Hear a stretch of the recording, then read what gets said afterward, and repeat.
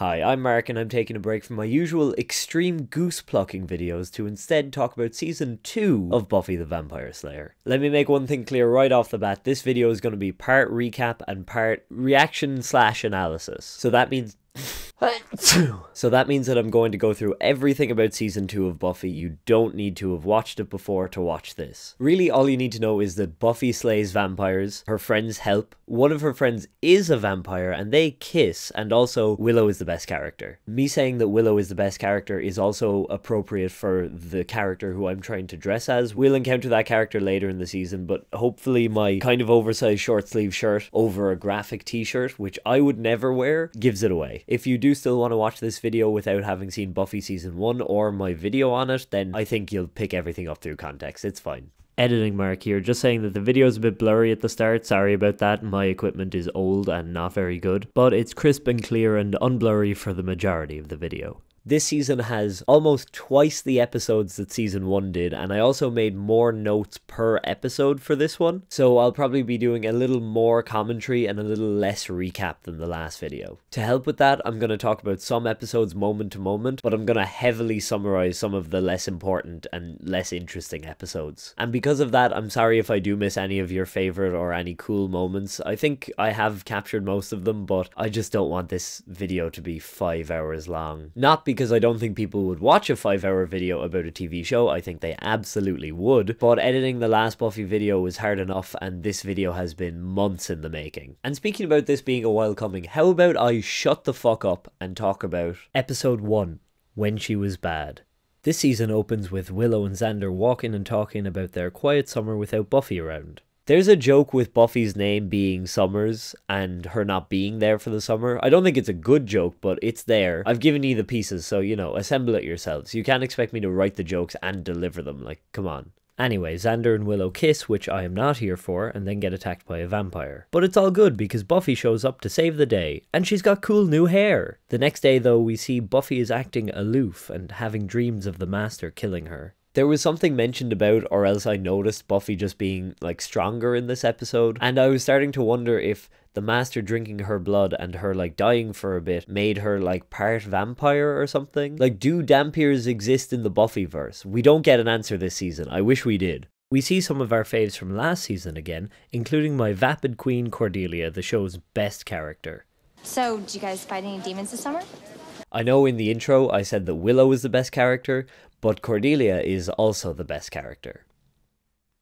I won't be taking questions. One of my favourite characterizations of Cordelia is her agreeing not to tell anyone that Buffy is the Slayer, because if she did, she would have to admit that she spent prom night with some nerds. Never change, Cordy.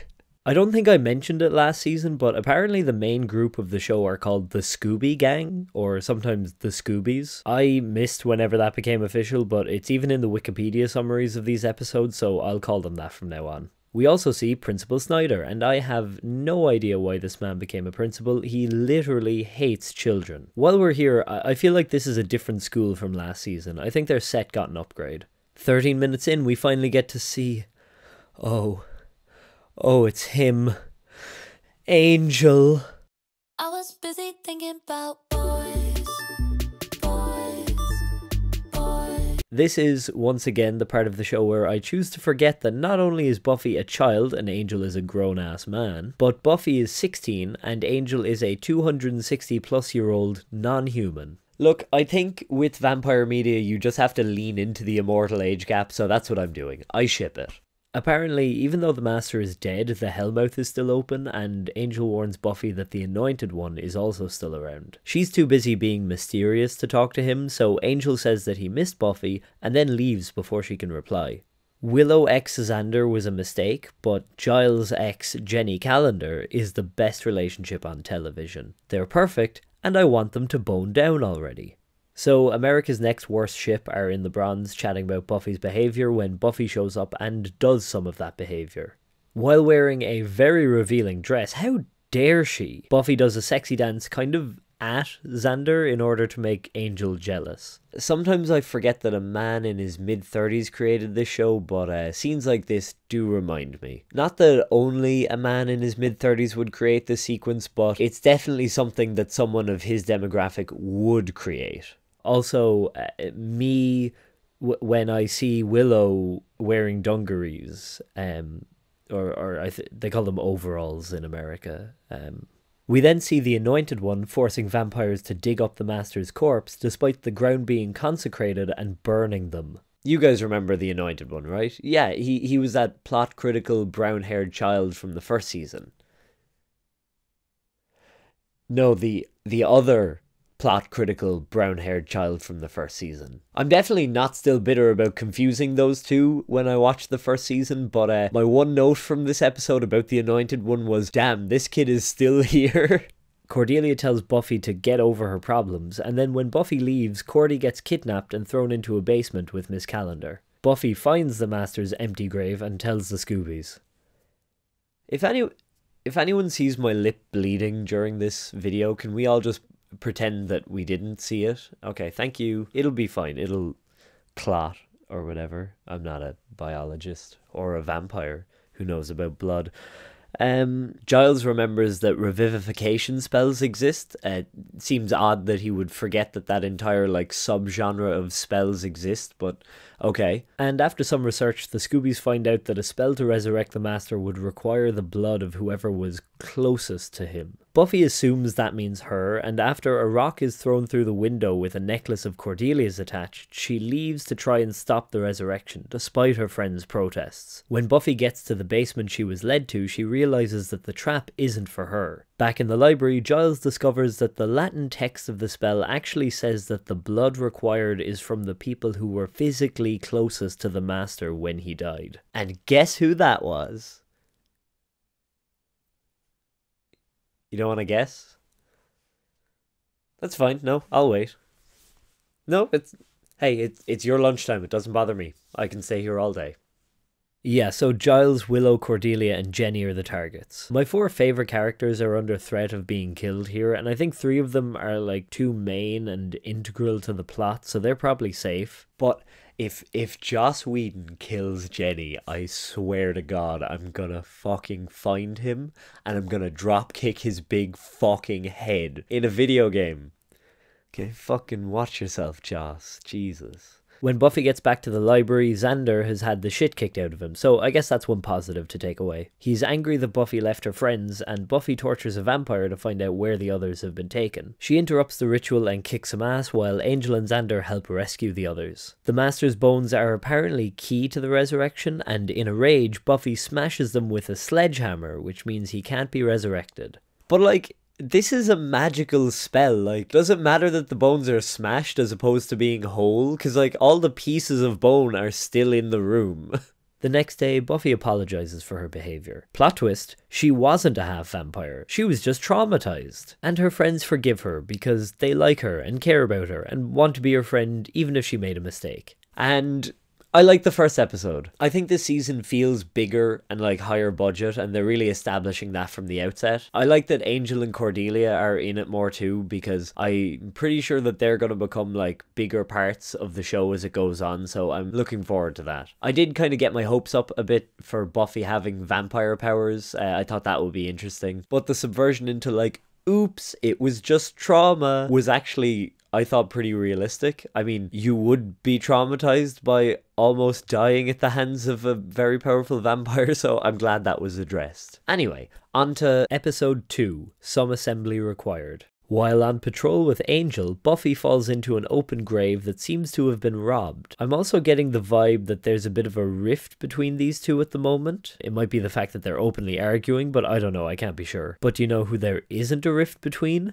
Jenny and Giles, because Giles is practicing asking Miss Calendar out on a date. This man flirting to nothing? So true, King, me too. Cordelia is here again. I just thought I'd mention that. I'm actually legally obliged to point out every time that she shows up. When Giles hears about the robbed grave, he wonders if there could be someone trying to raise the dead. Totally unrelated, Willow is talking to these guys, Chris and Eric. Chris is the reigning champion of the science fair, and Eric, he takes photos of girls. I'm sure nothing bad will come of this. Willow discovers that the empty grave belonged to Meredith Todd, a Sunnydale student who died in a car crash. That night, Cordelia gets freaked out while walking to her car and hides in a bin. Sorry, this is an American show, so dumpster. And when she's about to get out, Angel shows up. He offers to help her, but as she's climbing out, she finds a human hand and on closer inspection, other body parts too. This girl found so many body parts last season, like, can she not get a break?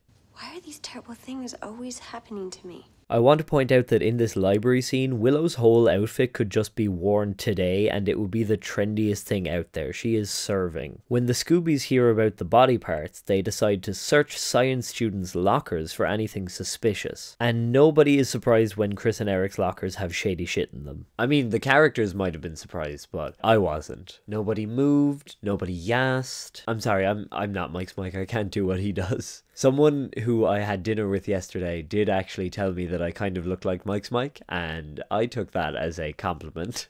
Turns out they were doing a Frankenstein. No more mystery, guys, pack it in. The answer was Frankenstein. But wait, there's another crease in the story. Their abomination needs a head, and while Chris and Eric are choosing between Cordelia, Buffy, and Willow, Chris's resurrected corpse of a brother, Daryl, comes out of the shadows and chooses Cordelia. This poor girl is the target of bad guys again. I'm not insulting him, by the way.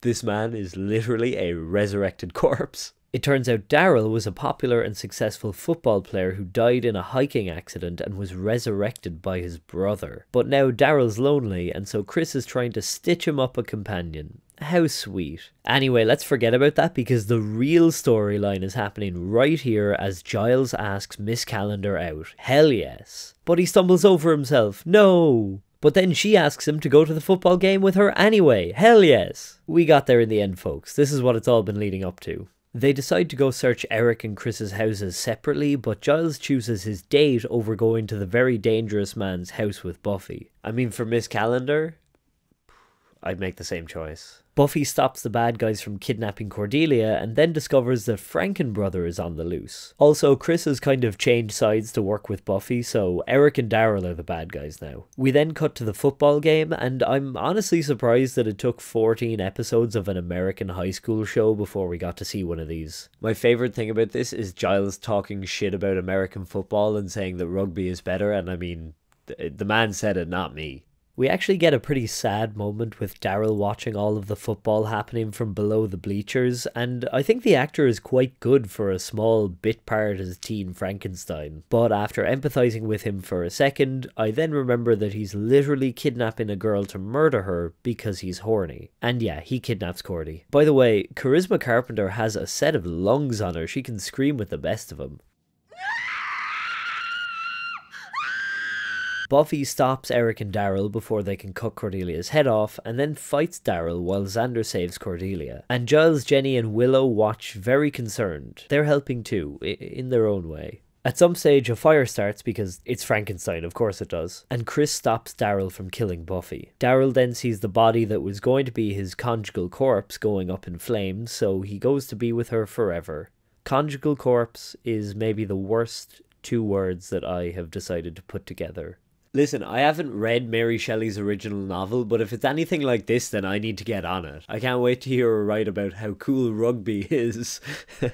In the aftermath, Angel shows up for like 3 seconds to ask if everyone's okay. Giles and Jenny talk about a second date. Just kiss already, damn it. And Xander gets this moment. What you did in there was really brave and heroic, and I just wanted to tell you if there's anything I could ever do to... Do you mind? We're talking here. And like, is it just me or are they foreshadowing a Xander-Cordelia romance? Because I would not be okay with that. Angel and Buffy get a nice little scene at the end, and Angel drops this line when talking about being jealous of Xander. He gets to see you in the sunlight. I simply can't deny it. I ship them. I think they have great chemistry. I think it's kind of funny that Angel like isn't around for the whole episode and then they're like, oh shit, he's important this season. We have to have him show up. Don't get me wrong, I'm happy to have it and I know we're going to get even more of him as we go on. And do you know who else we're going to get more of? Spike, baby. Here he is. Episode 3, School Hard. Shit, I gotta take my B-reel. The thing about B-reel is that I put my foot in all my B-reels. Okay, that's kind of funny. The intro of this episode sets up that Buffy is a troublemaker, but not as bad as this girl, Sheila. As punishment, Principal Snyder puts the two of them in charge of organising parent-teacher night in the school. And like, that's going to be a plot point for this episode, but I think the more important thing to focus on is the introduction of who I believe is the most fan favourite of all fan favourite Buffy characters, Spike. So Spike is a cool, car-driving, cigarette-smoking vampire, and he's come to town to tell everyone in this abandoned warehouse that he's going to kill the Slayer because he's killed 2 before already. Wait a minute. Not going out in sunlight, wearing leather, hanging out in an abandoned warehouse, and talking about how much they hate some kids in the local high school.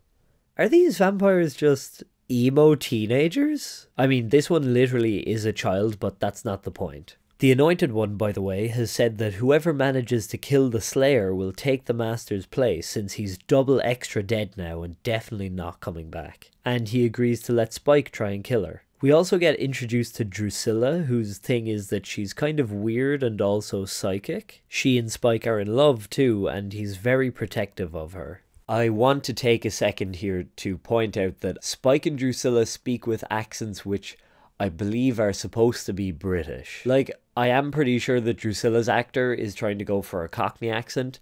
Look at all the people. But it's honestly anyone's guess as to what James Marsters was trying to do.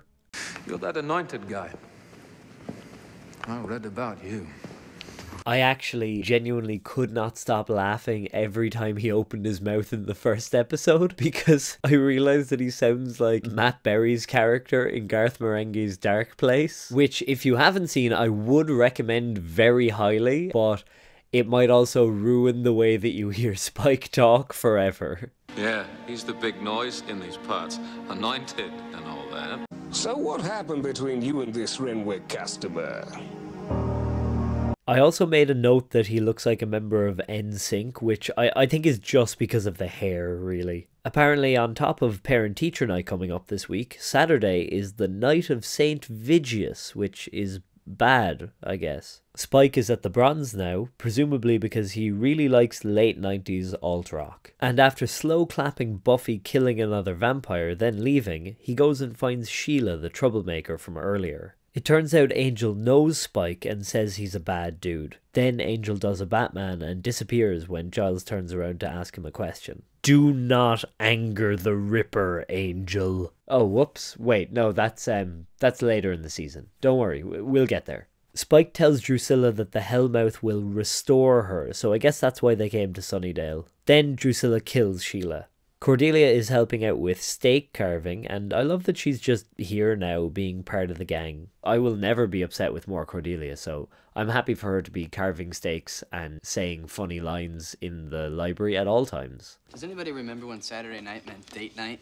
You sure don't. After Buffy trying to keep them apart, her mom Joyce and Principal Snyder talk in his office, which doesn't seem to go well. But before Joyce can bring Buffy to the car, Spike attacks the school. What can I say? Couldn't wait. Buffy leaves her mom and Snyder in a room while she goes and gets some weapons from the library. I didn't make this connection until the second time that I watched the episode to write the script, but hear me out. Buffy gets some weapons and has a plan to take these people out one by one, and then we see her crawling through some vents. Is this episode just Die Hard? Angel shows up acting like old buddies with Spike while holding Xander in a headlock. You and he were buddies, weren't you? My favourite part of this is that he didn't actually tell Xander before he did it, so Xander is there like genuinely believing that Angel is actually evil and has been lying this whole time. Silly Xander. Evil Angel? That's not going to happen this season.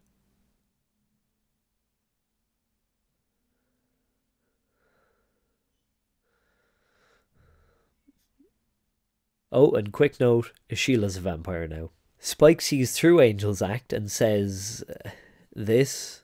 You were my sire, man! You were my Yoda! Then Spike and Buffy face off, and just when it looks all over for Buffy, it's Joyce with the steel chair! Well, not a steel chair, the flat part of a fire axe, but it works. Spike runs away. women.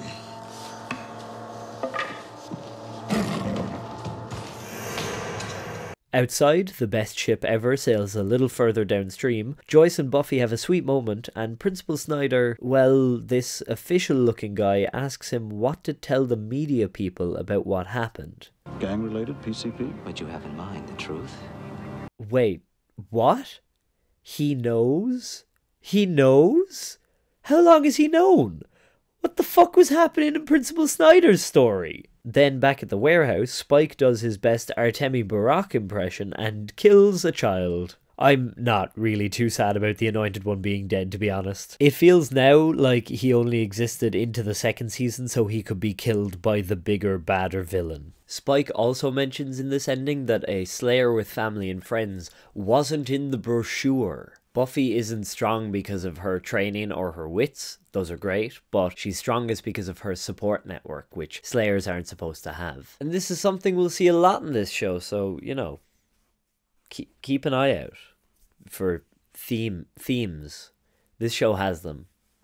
Episode 4, Inca Mummy Girl. Just to take a quick time out, I've been going through each of the episodes up to this point pretty in-depth, and this is because, you know, we're setting up the season and it's good to talk about these ones for context. But this next one will be my first extra summarized video. I'm not going to say that this episode is bad per se, but I definitely have a lot less to say about it than the other ones, so we're going to absolutely breeze through it. Here's all the plot that you need, and then I'll mention anything that I want to from it. An Incan mummy rises from the grave, kills people, Xander falls in love with her, and then she dies. Okay, now that that's done, here are two things that I wanted to mention from my notes. This episode plays on the plot point of Xander and Willow maybe being interested in each other. Willow doesn't like Xander being interested in the mummy girl, who looks like a regular person, just FYI. I didn't mention that, but they don't find out she's a mummy until like near the end. I almost said a vampire.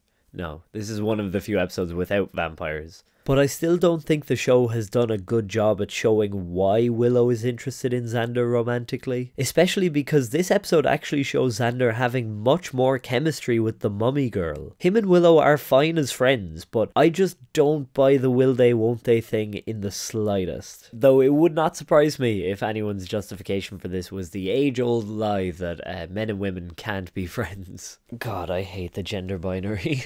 Anyway, the second thing is that in this episode, we meet Oz. Oz isn't like other boys. He's a short king who plays guitar and has his nails painted. Even before I watched the show, I knew that Seth Green was in it, but I wasn't sure when or for how long. I also know that he's meant to be a fan favourite character and a love interest for Willow, so they need to hurry up and meet already, then she can forget about Xander. Speaking of Willow, this episode is also where I made a note that I think Willow is a Pisces. I am 100% projecting here, but she's just so good at being like dreamy and sensitive and at pining after people. Very Pisces coded of her, I would know. I'm also not sure exactly which line prompted this, but I did make a note that Alison Hannigan's line deliveries continue to be the lifeblood of this show. In case you were wondering, by the way, yes, the last act of this episode does involve a lot of white people dressed up as non-white cultures, and oh, whoops, look at the time. Episode 5, Reptile Boy. We've got a cult episode on our hands, ladies. I'm kind of surprised that it took this long to get an episode about cults, but...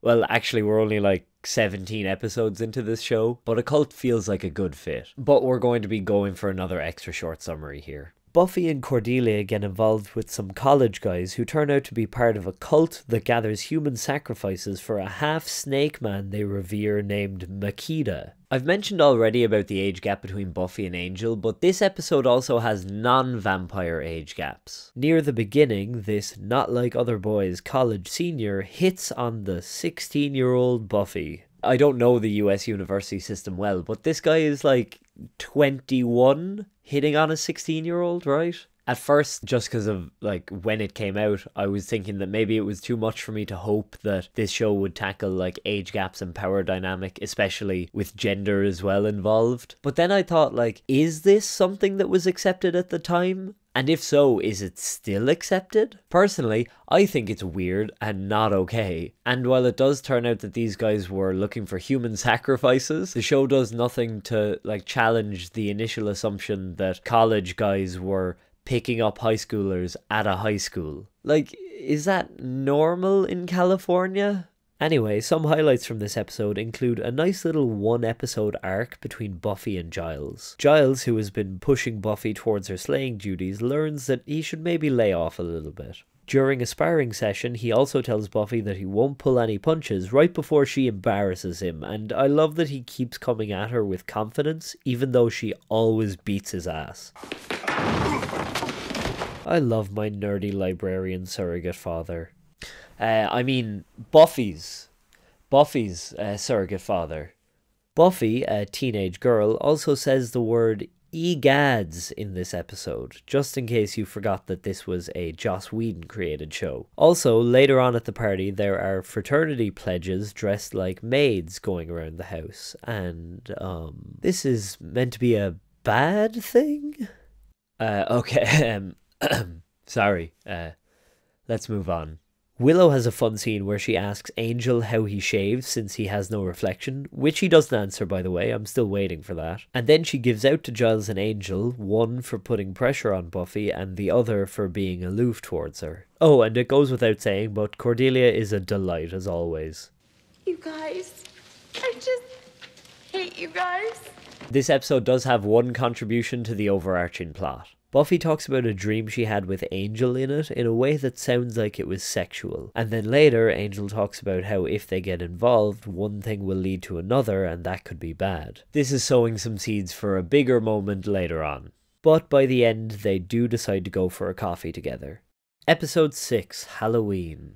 If a cult episode seemed like a good idea for Buffy, a Halloween one is a no-brainer. This episode begins with Buffy fighting and killing one vampire while another vampire uses a camcorder to record it for some reason. Then Buffy arrives at the bronze right when Angel is laughing at something Cordelia said, and she literally just turns to walk out again. Angel stops her saying that he thought they had a date, and Buffy says that dates are things for normal girls, not her. Then she leaves. To take a break from the episode for a second, this part felt interesting to me because I finished the last episode thinking that Buffy wanted to have a date with Angel. This idea of dates only being for normal girls is introduced for the first time in this episode. This is a prime example of where this show's writing feels very different to me compared to something more modern. This show is written like something that aired week to week and which had a certain amount of episodes that it had to fill.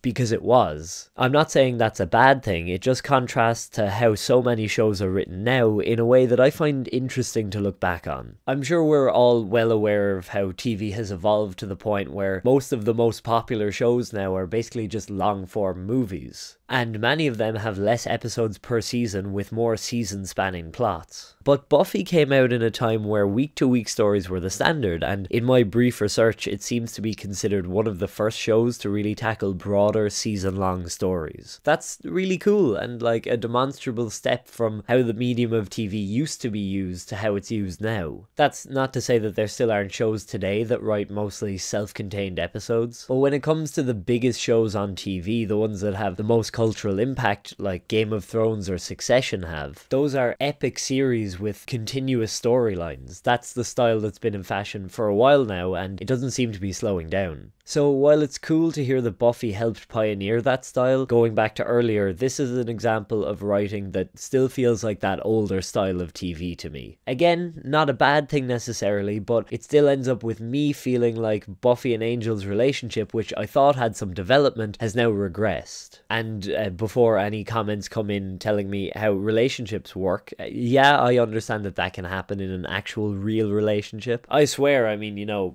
I'm a stud who has 3 super cool hot weed smoking partners who you haven't met. They live in Canada, so I would know. It doesn't feel like this was written to be an intentional moment of regression. What it does feel like to me is that this small one-episode conflict that is being introduced here and will probably be resolved before the end of the episode is almost getting in the way of the more overarching character development. This is more of a quirk of the format though, not necessarily like a hugely negative thing. It's actually almost kind of novel for me because I've become so used to TV shows where continuity continuity is incredibly important. This is a fun aspect of watching a show that's from a little bit before the style of shows that I'm more used to. Anyway, that whole section was for the people who commented on the last video that they wanted more analysis about the show. Okay, back at Sunnydale High School, our three main besties are forced to sign up to a program where they babysit young kids while the kids go trick-or-treating. Buffy had been planning to stay in for the night, as according to Giles, vampires also stay in on Halloween for some reason. I thought they would explain that, but no, they don't. A guy named Larry asks Xander if Buffy is his girlfriend, then makes a few crude comments about her. When Larry is about to punch Xander, who didn't like the comments, Buffy steps in and overpowers Larry. Xander's reaction to this, of course, and look, Xander defenders out there, I am sorry that this is the man you're stuck with. Xander's reaction to this is to be upset because he was defended by a girl, and apparently this will make him a sissy, his word. Willow is right. Boys are so fragile. After Willow asks about the date last night, she and Buffy decide to steal Giles's journal, which has notes on Angel in it. And inside they find a drawing of a noblewoman and the date 1775. While Buffy laments not having the life of ball gowns and servants, Cordelia comes in and asks about Angel. She thinks Buffy is trying to scare her off when Buffy says that Angel is a vampire, and she drops this line. Look, Buffy, you may be hot stuff when it comes to demonology or whatever, but when it comes to dating, I'm the slayer. Yeah, same. She's just like me. For real, for real. At a Halloween costume shop, Willow gets a ghost costume and Buffy tells her she should wear something sexy instead to get noticed. For something topical to 1997, might I suggest Sexy Door from the Titanic? I think that's got legs. Well, no, sorry, it's a door, it doesn't.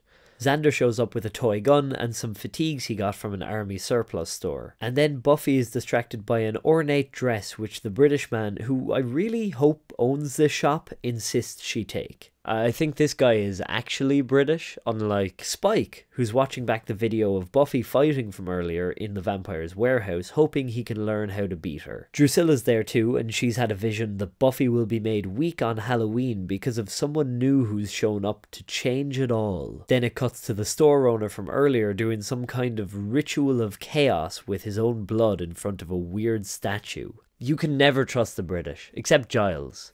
I'm sure he's got no weird secrets.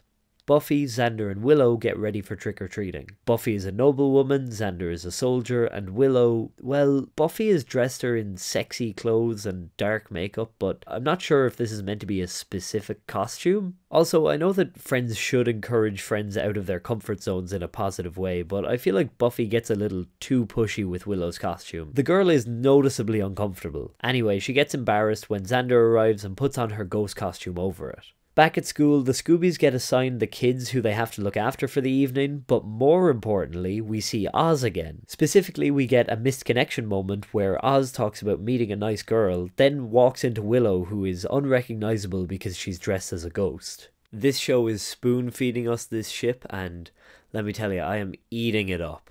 The Halloween shopkeeper finishes his ritual while everyone is trick-or-treating, and we get the main hook of this episode. Everyone suddenly becomes their costumes, including this child who becomes a monster and chokes this old woman. This premise fucking rules. It's a simple idea, set up well in the first half of the episode, and executed well too. I really loved it. This means now too that Willow is a ghost, Xander is a soldier, and Buffy is like a Southern belle from 1775? I don't know. Let's just go with it. The first conversation with these three showcases where the episode really shines for me. Willow kind of becomes the protagonist since she's a ghost, but she's still herself. But Buffy and Xander become their costumes fully. This means neither of them knows Willow or each other and knows nothing about the Slayer or demons. Also, Xander's personality is totally changed to a no-nonsense, serious soldier, while the first thing we see Buffy do is faint. I imagine it was a lot of fun for the actors to play like totally different characters in this part of the episode. The gang hole up in Buffy's house and help Cordelia, who is just in costume. She hasn't transformed into a cat or forgotten who she is. Willow goes out to get help and Angel shows up, happy that everyone's okay, only for Xander and Buffy to ask who he is. Buffy then runs away from Angel, who's just trying to protect her, when she sees his vampire form. Willow fills Giles in on what's happening and mentions that Cordelia bought her costume from Party Town, but everyone who turned into their costumes bought theirs at the new shop, Ethan's. Actually, wait a minute. Hi, I'm Mark, I'm recording right now. I actually think there's a plot hole here, because didn't Xander buy his stuff from the army surplus store? I don't know. Huh, interesting. I love Buffy as a main character, and it's great that at the time this was released, the show had a woman lead with so much agency, but I do enjoy that this episode gives some of the other characters a bit more time to shine in the lead, especially Willow. Spike overhears Angel talking about Buffy being on her own and helpless, and tells some of the monster children to find her and kill her. While being attacked by Larry the bully from earlier dressed as a pirate, Buffy gets saved by Soldier Xander, and the others help to get her away when Spike and his demons show up. Giles and Willow go to Ethan's shop, and when Giles sees Ethan, he immediately tells Willow to leave. And here's where the other cool part of this episode comes in. It seems the two know each other, and Ethan calls Giles Ripper, whatever the fuck that means. Ethan calls them old mates, and Giles seems surprised that he didn't guess it was Ethan behind this because the stunt was sick, brutal, and harms the innocent. Oh, and we all know that you are the champion of innocence and all things pure and good, Rupert. Ethan makes some more allusions to mild-mannered Giles being dangerous and how nobody in Sunnydale knows it. Giles tells Ethan to break the spell and leave or else he'll kill him, then beats the shit out of Ethan. The rest of the gang find a warehouse but get overrun by Spike and his guys, and just when Spike's about to kill Buffy, Giles gets the answer of how to break the spell from Ethan, who then disappears. Buffy, back to her old self, easily dispatches Spike, who runs away since his minions are now children again, so he has no backup. Willow wakes up back where her body was and decides not to cover herself with the ghost costume. Alright, yeah, I can get behind Willow gaining some confidence. And then she walks past Oz's van and we get another moment, same as we got in the Mummy episode, where Oz is openly impressed by her and wondering who she is. Back at Buffy's, Angel reveals that he actually hated the noble women from back when he was 18, and they make out. Good for them. It's what the ancient Irish tradition of Halloween is all about. Getting some. Fuck. Oh, I keep laughing at the end of that line whenever I've read it like 5 times now. Lastly, Giles heads back to the costume shop to find the place hastily cleaned up and a note simply saying, "Be seeing you." And the episode ends with the thought in my mind of what the hell is up with Giles's backstory. I never even thought about the possibility of Giles getting backstory, but now that it's happened, I guess it makes sense. He's one of the few original main cast who you can actually give backstory to because he's like not a teenager. And as soon as it happened, I was immediately intrigued. So like, I think they stuck that semi-reveal or like a hint towards more reveals later. This is also showing the opposite of what I was talking about at the start of the episode. This is a thread that is introduced in this episode that does not resolve here and will be relevant later on. On the whole, I really like this episode, both for the little Giles intrigue that we got and for the premise and execution of the main plot. The performances were fun to watch as well, and the Halloween aesthetics were great. I just think it was solid out, and definitely one of my favourite episodes so far. Episode 7, Lie to Me. This episode opens with an encounter between Drusilla and Angel which Buffy sees from a nearby rooftop. Drusilla tries to feed on a child, but Angel intervenes before she can and tells Drusilla to take Spike and leave Sunnydale. The two then talk a little and we get the sense that they have history. Drusilla talks about Angel's heart stinking of Buffy and cryptically says that this is only the beginning before leaving. Actually, it might be a bit redundant to say that it was cryptic because Drusilla literally speaks in prophecy half the time. Buffy, seeing Angel speaking to another woman, immediately thinks that he's lost interest in her despite multiple previous episodes of them being very into each other. I get that like anyone can have confidence issues, but I feel like Buffy jumps to Angel hates me now too easily and too often. At school, Giles and Jenny are talking about going on another date, but Jenny is purposefully keeping the destination a secret. Yes, I will skip the plot of almost entire episodes that I don't think are great or relevant, but I will still mention every instance of these two talking. It's my video and I get to do what I want. But don't worry, if you're sick of hearing about these two, you won't have to worry about it for much longer. We'll get there, not this episode. In class, Willow and Buffy are passing notes about the woman Angel was with, and Buffy doesn't think she's a vampire because they seemed friendly. I don't know what about Angel's body language here screams friendly to Buffy, but I think she's stretching the truth a little. Look, she's upset, I'll give her the benefit of the doubt, I guess. Some guy named Ford shows up who has apparently transferred to Sunnydale from Buffy's old school for his senior year. We get a lovely bit of fat shaming from Xander, which is just the time period of the show all over, I guess. And we get a name drop of the certified banger I Touch Myself by Divinals. Oh, that's what that song is about? Ford joins the gang playing pool at the Bronze, and Buffy runs into Angel, who tells her that he just stayed in last night and read. Buffy, obviously upset since she knows Angel was with Drusilla, decides to take a walk with Ford and ends up running into a vampire. She tries to get Ford to head back to the Bronze while she fights it, but he follows her, and anyway, it turns out that he knows that she's the Slayer. We then see Ford go into some mysterious warehouse with massive metal doors being installed. This will become relevant later, I'm not just some kind of door fiend who wanted to mention it. But if someone did actually have a sexy door from Titanic costume like I was talking about earlier, I mean, hit me up. People there are dressed like stereotypical vampires talking about some plan, and watching the movie Dracula AD 1972 with Peter Cushing and Christopher Lee. When looking up what that movie was, I saw that there's a character in it named Johnny Alucard, which sounds like something I would use to like bust someone's balls. Hey, who's this guy, fucking Johnny Alucard over here? Come on. Angel visits Willow in her room, and I do appreciate that they remain committed to the vampire lore by her having to invite him in. Vampire rules are so silly, and also my favourite thing about vampires. Angel, whose makeup is done especially pale in this scene, I think, asks Willow to look up Ford on the internet, except he calls it the net. On the net.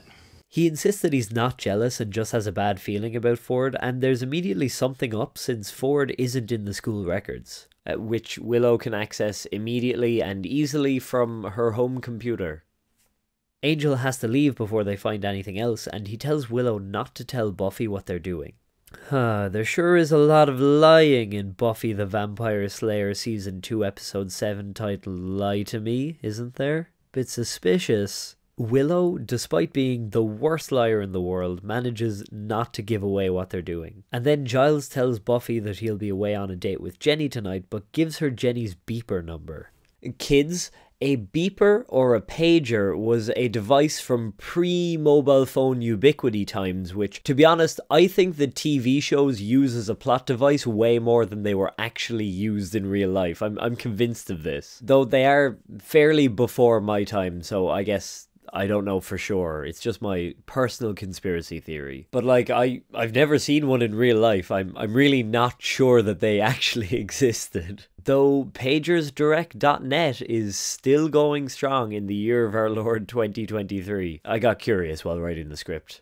That night, Ford and Buffy run into some vampires and get separated while fighting them. Ford threatens one of the vampires with a stake and cross, saying that he'll let her go if she tells him what he wants to know. We don't find out what it is he wants to know, and then when Buffy comes back, he says that he killed the vampire. Meanwhile, Xander, Willow, and Deadboy, that's Xander's new nickname for Angel, head to the Sunset Club, that warehouse with the big doors we saw earlier. They get in by saying they're friends of Ford and go exploring this vampire fan club. A very earnest girl who calls vampires the lonely ones talks about how they're above humans, so it seems this group holds vampires with a certain reverence. Then we get this great moment with Angel.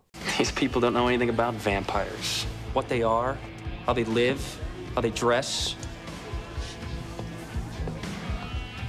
With this moment and another one earlier where Angel talks about getting good at brooding, this show is getting more self-referential. To give it a modern comparison, it feels a little like the Marvel style of writing that is getting more and more scrutiny for being a little oversaturated. I mean, it makes sense because the current Marvel style seems very influenced by Joss Whedon's original 2 Avengers movies. This man truly has so much to answer for.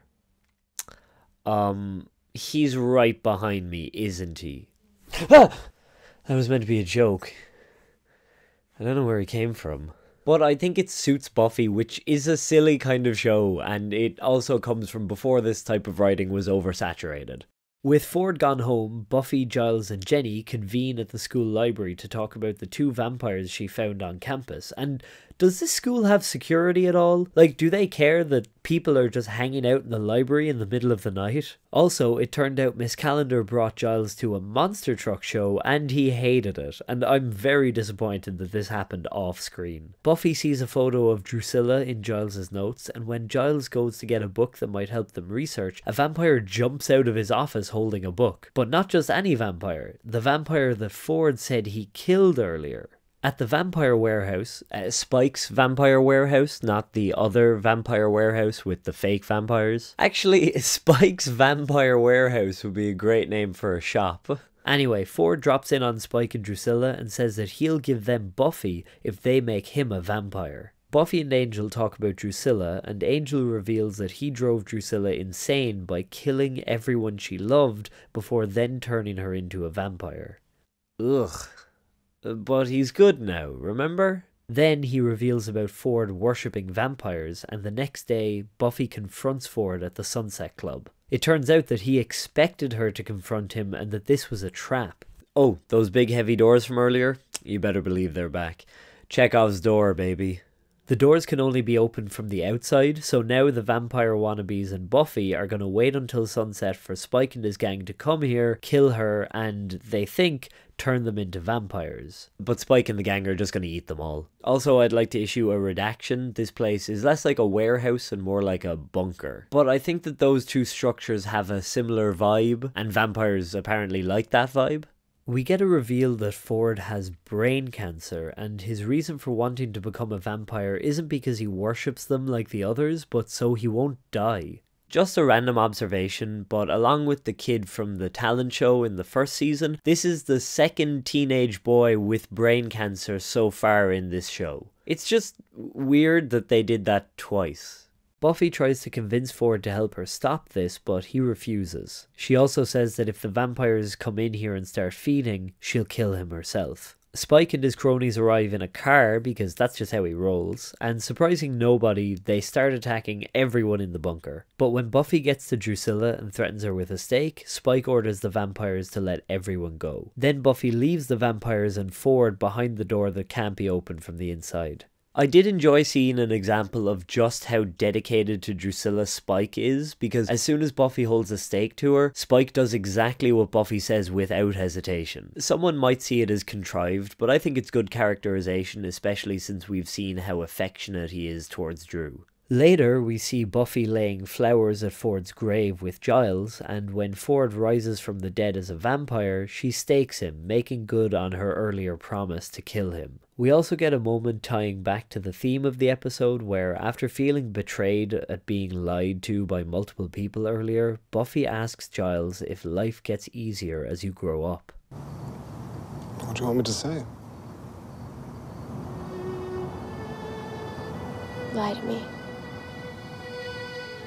One quick thing to say before we move on. Buffy does tell Angel that she loves him in this episode. And like, there's a bit of emphasis on it, but I thought it was a little glossed over because it's not even like the focus of the scene where it happened. So to mention it at the time while I was talking about the other events, it probably would have felt very out of place because I think it's a pretty big moment, but the show obviously doesn't agree. Anyway, I wanted to mention it so we're all up to date on Buffy and Angel's ongoing relationship. Okay, we're all good?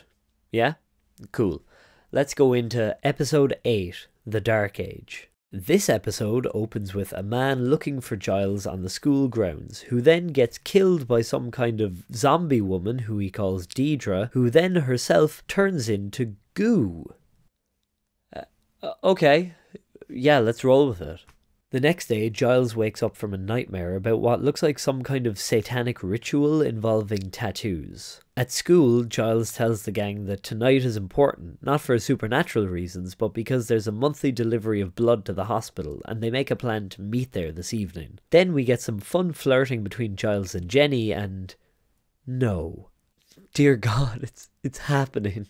They fucking kiss, hell yes! Oh, and they're obliquely talking about fucking here, probably as directly as you could on TV at the time. Let's see if I can make you squirm. If you hadn't noticed already, this is a Giles episode. I was thinking about condensing this one as well, since the next 2 episodes coming up are very important for the story and I need to go through them fully. But this one has some great exploration of Giles as a character and his really interesting backstory. There are cops waiting for Giles in the library who take him to the morgue since the man who died had a slip of paper with Giles's name on it. The man was Philip Henry, an old friend of Giles from London who he hadn't spoken to in 20 years. And Philip has this odd looking tattoo on his bicep which Giles tells the detective he doesn't recognise. Lying to the cops. Giles knows what's up. Giles doesn't show up to the hospital, so Buffy and Angel fight the vampires together and save the blood. Buffy visits a haggard-looking Giles who shoos her away before then making a call to the UK asking about an old friend, Deidre Page. Unsurprisingly, Deidre's dead, so Giles scratches her name off a list with 4 others. The 2 names left not crossed off? Ethan Rayne, the Halloween guy, and Rupert Giles. We see that Giles has the same tattoo that we saw on Philip earlier, and then finally he says this. So, you're back. I really enjoyed Anthony Head's performance in this episode. He gets to do a lot more with the character than he's done before, and I think he does very well with it. What really sells it for me though, and we saw a bit of this in the Halloween episode as well, is his ability to get angry and turn to this Ripper side, but then to still feel believably like Giles. It's a very different side to Giles, of course, but the acting sells it for me that this man has another side to him, not just that he's acting way out of character for shock value. Back in the morgue, our buddy Philip is up and about again and feeling so good that he attacks the morgue attendant. During a fun Saturday school session, Buffy talks to the rest of the gang about Giles's behaviour and ends up running into Ethan from the Halloween shop in the library stacks. They call Giles and Buffy asks him about the mark of Igon. That's me if I lost an eye. Cause I'm Mark and my eye would be gone. It's a thinker. Zombie Philip attacks Buffy in the library and they end up locking him in a cage while also stopping Ethan from escaping. I kind of love that this zombie man found a nice suit and shirt before he left the morgue. He might be a mindless zombie, but he still has decorum. Giles and Ethan are having a tense conversation when Philip escapes, knocking Miss Calendar out in the process. Then he spasms, falls, and turns into some goo that touches off Jenny's hand. While Giles holds Jenny in a way that I wish he'd hold me, we see something flash in Jenny's eyes, which can only mean bad things in this show. Ethan gets away and Giles refuses to answer any of Buffy's questions about what's going on, so she and the other Scoobies go searching. I'll try the net. At this point in the show, Cordelia is pretty much a fully fledged member of the Scoobies as well, just to confirm that. The gang find that the mark of Igon, yeah, you remember, is an ancient Etruscan symbol tied to a demon who exists by possessing a host's body. It can possess the dead, but only for a limited time before it has to jump to the nearest dead or unconscious host to keep living.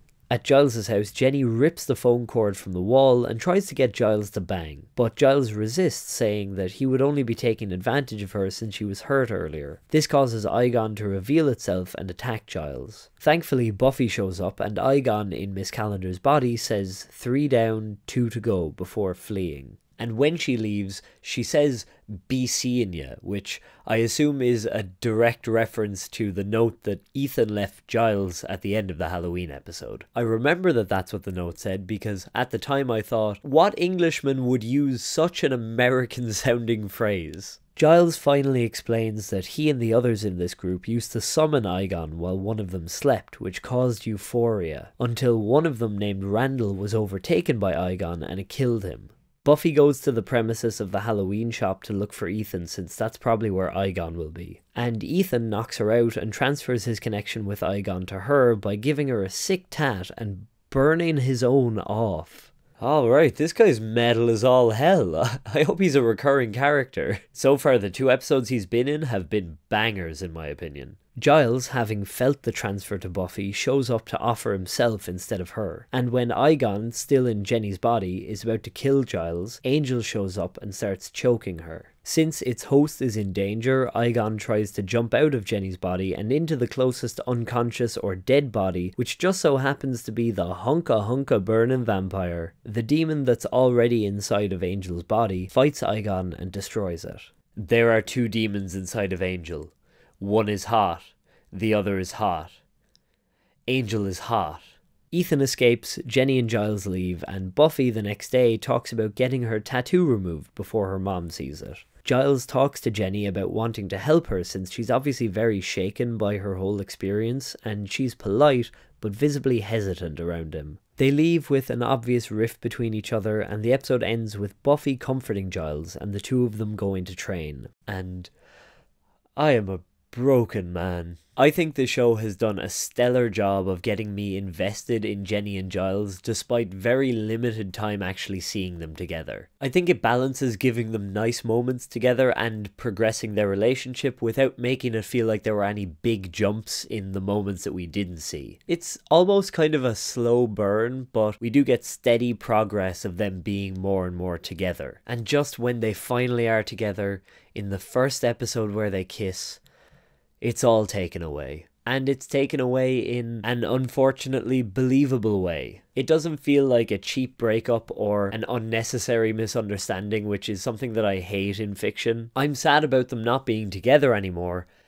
but I'm even sadder because I understand why. Jenny is traumatized by her experience, and Giles is directly connected to that experience. And on top of that, she saw a side to him that she and we didn't know existed, so that's going to change how things are between them. It's an ending that I find impactful to an episode that I really enjoyed, and one that I think deepened both Giles and Jenny's characters. And that leads us into episode 9 and 10, What's My Line parts 1 and 2.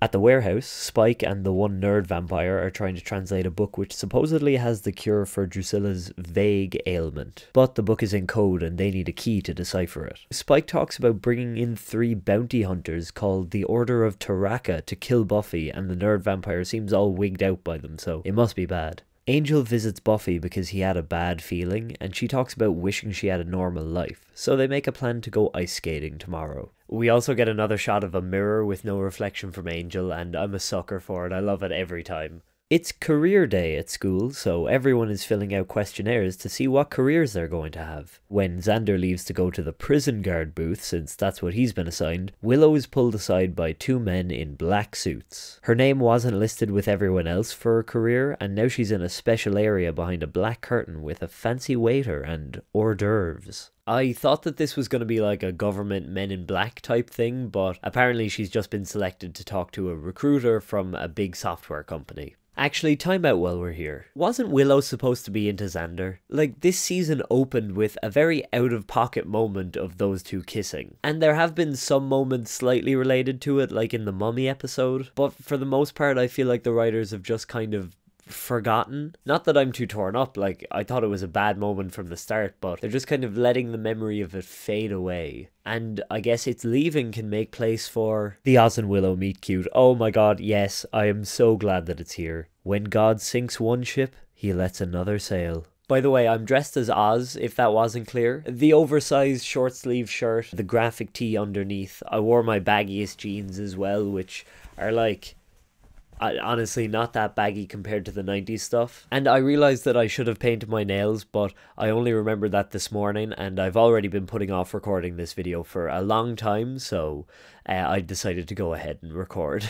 Buffy and Giles check out the tomb where the vampires stole the key from, and realise that it's going to be bad news when used with the book that was stolen from the library back in the Wannabe Vampire episode. The next scenes are a montage of 3 people arriving in Sunnydale with ominous music. A tough looking guy with one eye, a geeky salesman who kills a woman in the house next to Buffy's house, and a young woman who hitched a ride in a plane's cargo hold. Buffy and Angel have a cute ice skating date where Buffy is the only one skating, but then one of the 3 bad guys attacks her. They kill him, and then they have a makeout session on the ice, and we see the girl who stowed away in the plane earlier watching on. We also see a clip of the nerdy salesman guy from earlier watching Buffy's house, and it turns out he's a man made of maggots. So that's fun. Buffy is super on edge and decides very smartly not to go home and to instead go to Angel's house to hide out from the Order of Taraka. He's not there, but it doesn't stop her from taking a nap in his bed, like she's a Fallout character. The next scene is one that I like a lot, and I think it was kind of included as a proof of concept for Angel getting his own show. Not quite like a full backdoor pilot, it's only one scene, but definitely showing that he can lead a scene. Angel visits a wisecracking bar owner named Willy looking for information about who sent the order after Buffy. Willy plays coy because he's scared that if he tells Angel about this, Spike might find out that he told Angel, so instead, Angel employs some advanced interrogation techniques. But before Willy tells him everything, Angel is attacked by the girl from the plane and ice rink earlier. They fight and she locks him in a storage cage, telling him that the sun will start shining through the windows in a few hours and that will give her more than enough time to find Buffy. I've avoided as much as I can looking up things about these shows because I don't want to get spoiled. I've made it this long, I don't want to spoil myself while I'm in the middle of watching the show. But I'm pretty sure that Angel the show is a detective series. And this scene really did feel like a scene from a detective show dropped in the middle of a Buffy episode. And I liked it. It made me want to see more. Giles figures out that Spike is looking for a ritual to restore Drusilla to full health right around the time that the vampires successfully decipher the ritual. At Buffy's house, Cordelia and Xander are looking for Buffy when Cordelia lets the Maggot Man in, and the girl from the plane finds Buffy at Angel's house and attacks her. Then we learn that this girl is, according to her, Kendra the Vampire Slayer? But there's only one. They always say there's the one vampire and she's the chosen. What? Back at the library, Giles realizes that Kendra likely is a genuine Slayer who was called when Buffy was briefly killed by the Master. We also learn that Kendra is very by the book and doesn't understand the fact that Buffy has friends and a very lax way of being a Slayer. When Buffy asks why Kendra was trying to kill her, Kendra admits that she thought Buffy was a vampire since she saw her with Angel. Then she mentions that she had seen him earlier, and the show cuts to a very tired looking Angel who obviously lost a fight with the locked door of his cage and is about to lose a fight with the sun. Willy then pulls him out and delivers him to Spike in the sewer that's beneath the bar. Meanwhile, in Buffy's house, the salesman... That's actually like a sick villain name. I'm the salesman. I'm going to sell you your death. No, okay, never mind. It's shit. Forget I said anything. The salesman bursts into a big pile of maggots and corners Xander and Cordelia in the basement. Then we see Buffy and Kendra following up with Willy. There's a lot of tension in this room. And Willy lies, saying that Angel went underground to recuperate. I mean, to be fair, he did go underground.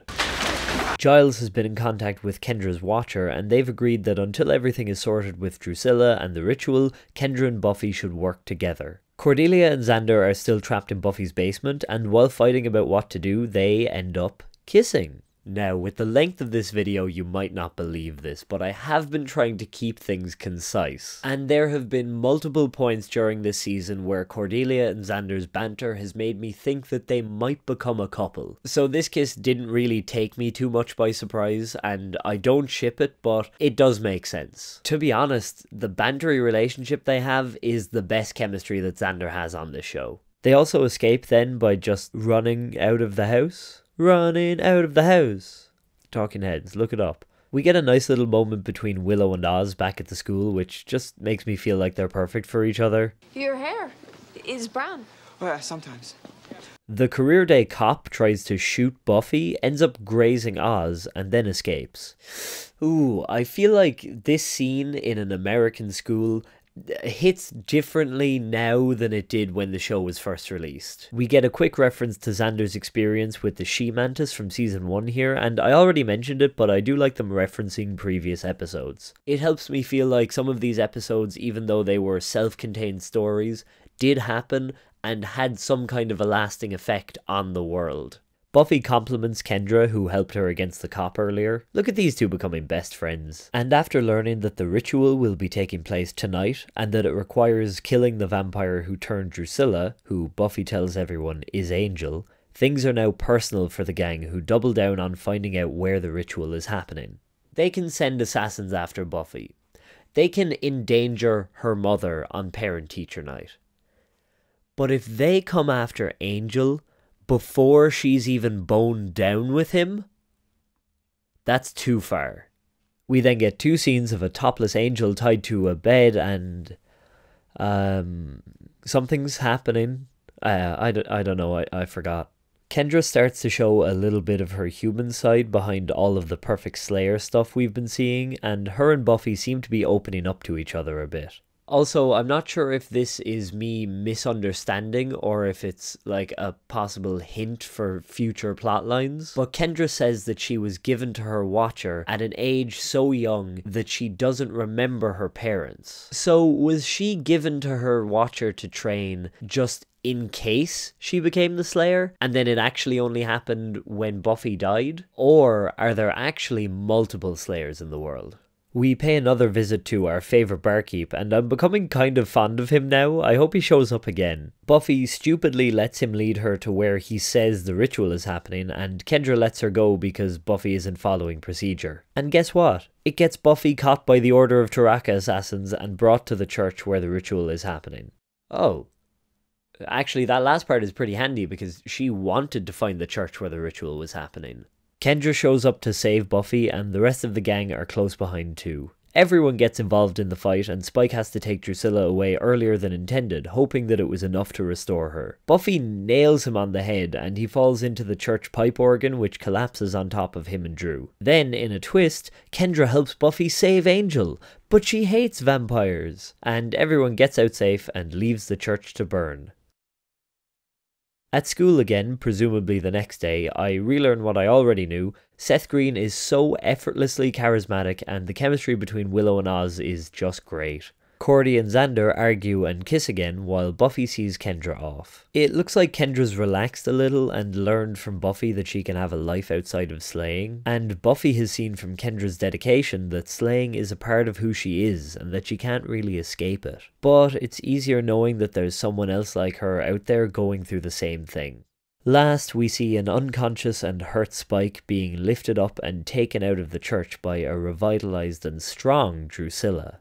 And, whew, that ends our first 2-parter. I do think those 2 episodes are pretty integral to the story, so they're good to cover, but it's also a lot of information, which is why it's good that we're not really going to go in depth with the next 2 episodes. Like some of the others I did earlier, I'm going to give you another summary and a few choice moments from each episode, and then after they're done, we've got 2 more important episodes to get into. And hey, after that, I'm going to stop and give a few thoughts on where we are so far. That's going to be kind of our mid-season break, even though it's a little bit over halfway. But you'll see, after episode 14 is a good chance to take a breather. But for now, episodes 11 and 12, Ted and Bad Eggs. So I'm sorry to any John Ritter fans out there, but we're glossing over his episode. Joyce starts seeing a man named Ted who acts increasingly violent with Buffy until she kills him, and then he comes back from the dead because it turns out he was a robot built by a man in the 50s who repeatedly found women resembling the inventor's wife. That's the plot.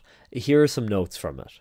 I really like John Ritter in this because he was just a great actor, and there's some really cool robot makeup near the end of the episode too. We also see a new side to Buffy in the middle of the episode before we know Ted's a robot, when she's grappling with having accidentally killed a person for the first time. It's just an interesting, different part to her character, which I think Sarah Michelle Gellar does well with. We get some more Giles and Jenny time this episode, which ends with Jenny accidentally shooting Giles with a crossbow, and then later, they're kissing in the library, hell yes, love is real, Chuck Tingle was right, and maybe I won't die alone. This episode also has this Cordelia moment. She's like the Superman. Shouldn't there be different rules for her? Sure, in a fascist society. Right! Why can't we have one of those?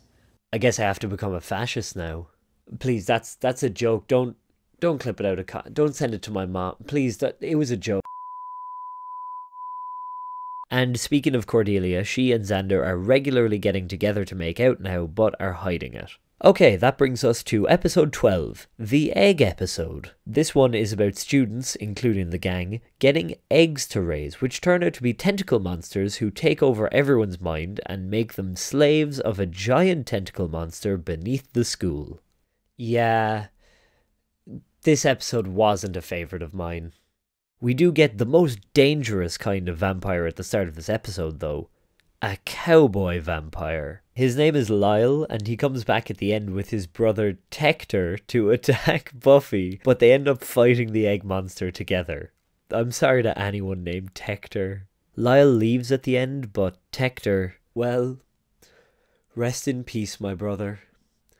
Gone to the big vampire rodeo in the sky. I'm sorry, I can't do this. In the arms of an angel, fly away. Tector. At one stage in this episode, Xander says that they have to teach their eggs good Christian values, and Willow says that her egg is Jewish. I just like when shows make the effort to remind us of character details, even ones that, in this case, are kind of inconsequential 99% of the time. It makes me feel like they care about their characters, even in an egg episode.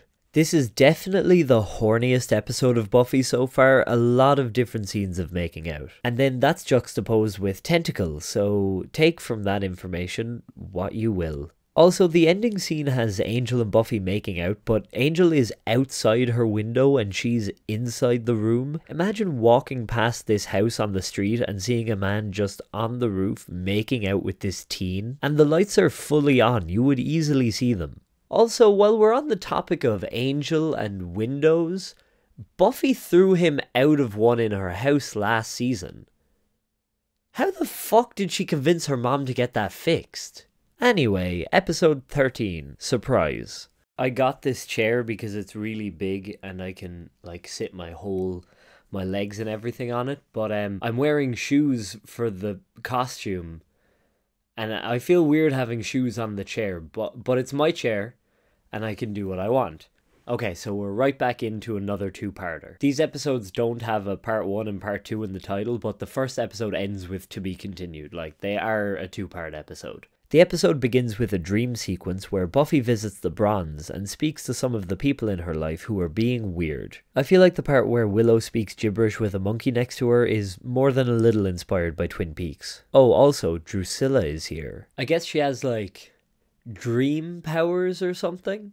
Joyce asks Buffy if she really thinks she's ready before dropping a saucer and walking away. Buffy seems confused, rightfully I guess, until Angel comes along and she seems to settle, before Drusilla then kills Dream Angel and wishes Buffy a happy birthday. I like this intro, it gives us like a little bit of setup and definitely a bit of intrigue for the episode ahead.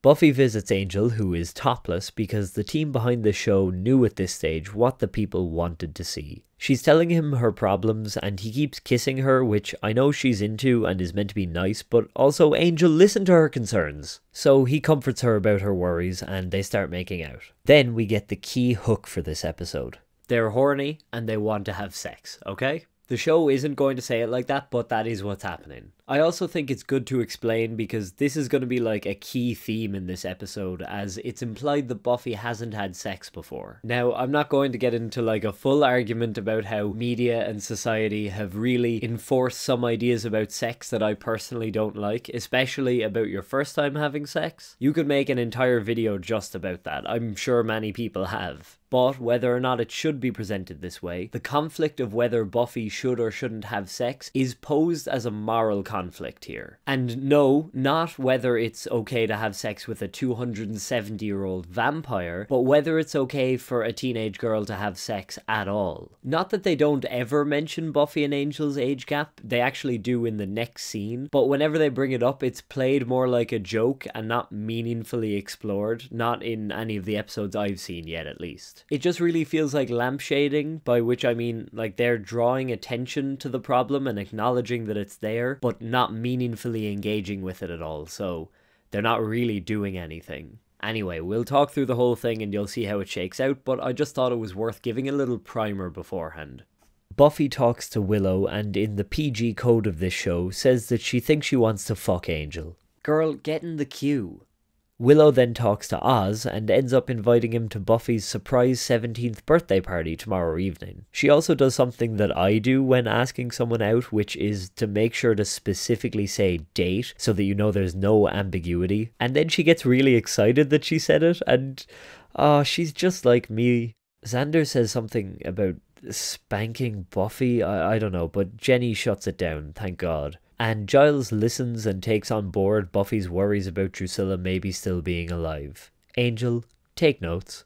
In the vampire warehouse, Drusilla and an injured wheelchair-bound Spike are preparing for a party, complete with some kind of large packages that Drusilla says reek of death. We get a little look at this flipped dynamic of Drusilla looking after Spike, and I really like that Spike seems to hate being what, in his eyes, is probably impotent, not at his full strength, but he doesn't direct that towards Drusilla, who's acting as his carer. I actually just really enjoy their dynamic in general, and I really believe that they're both kind of tapped but also madly in love with each other.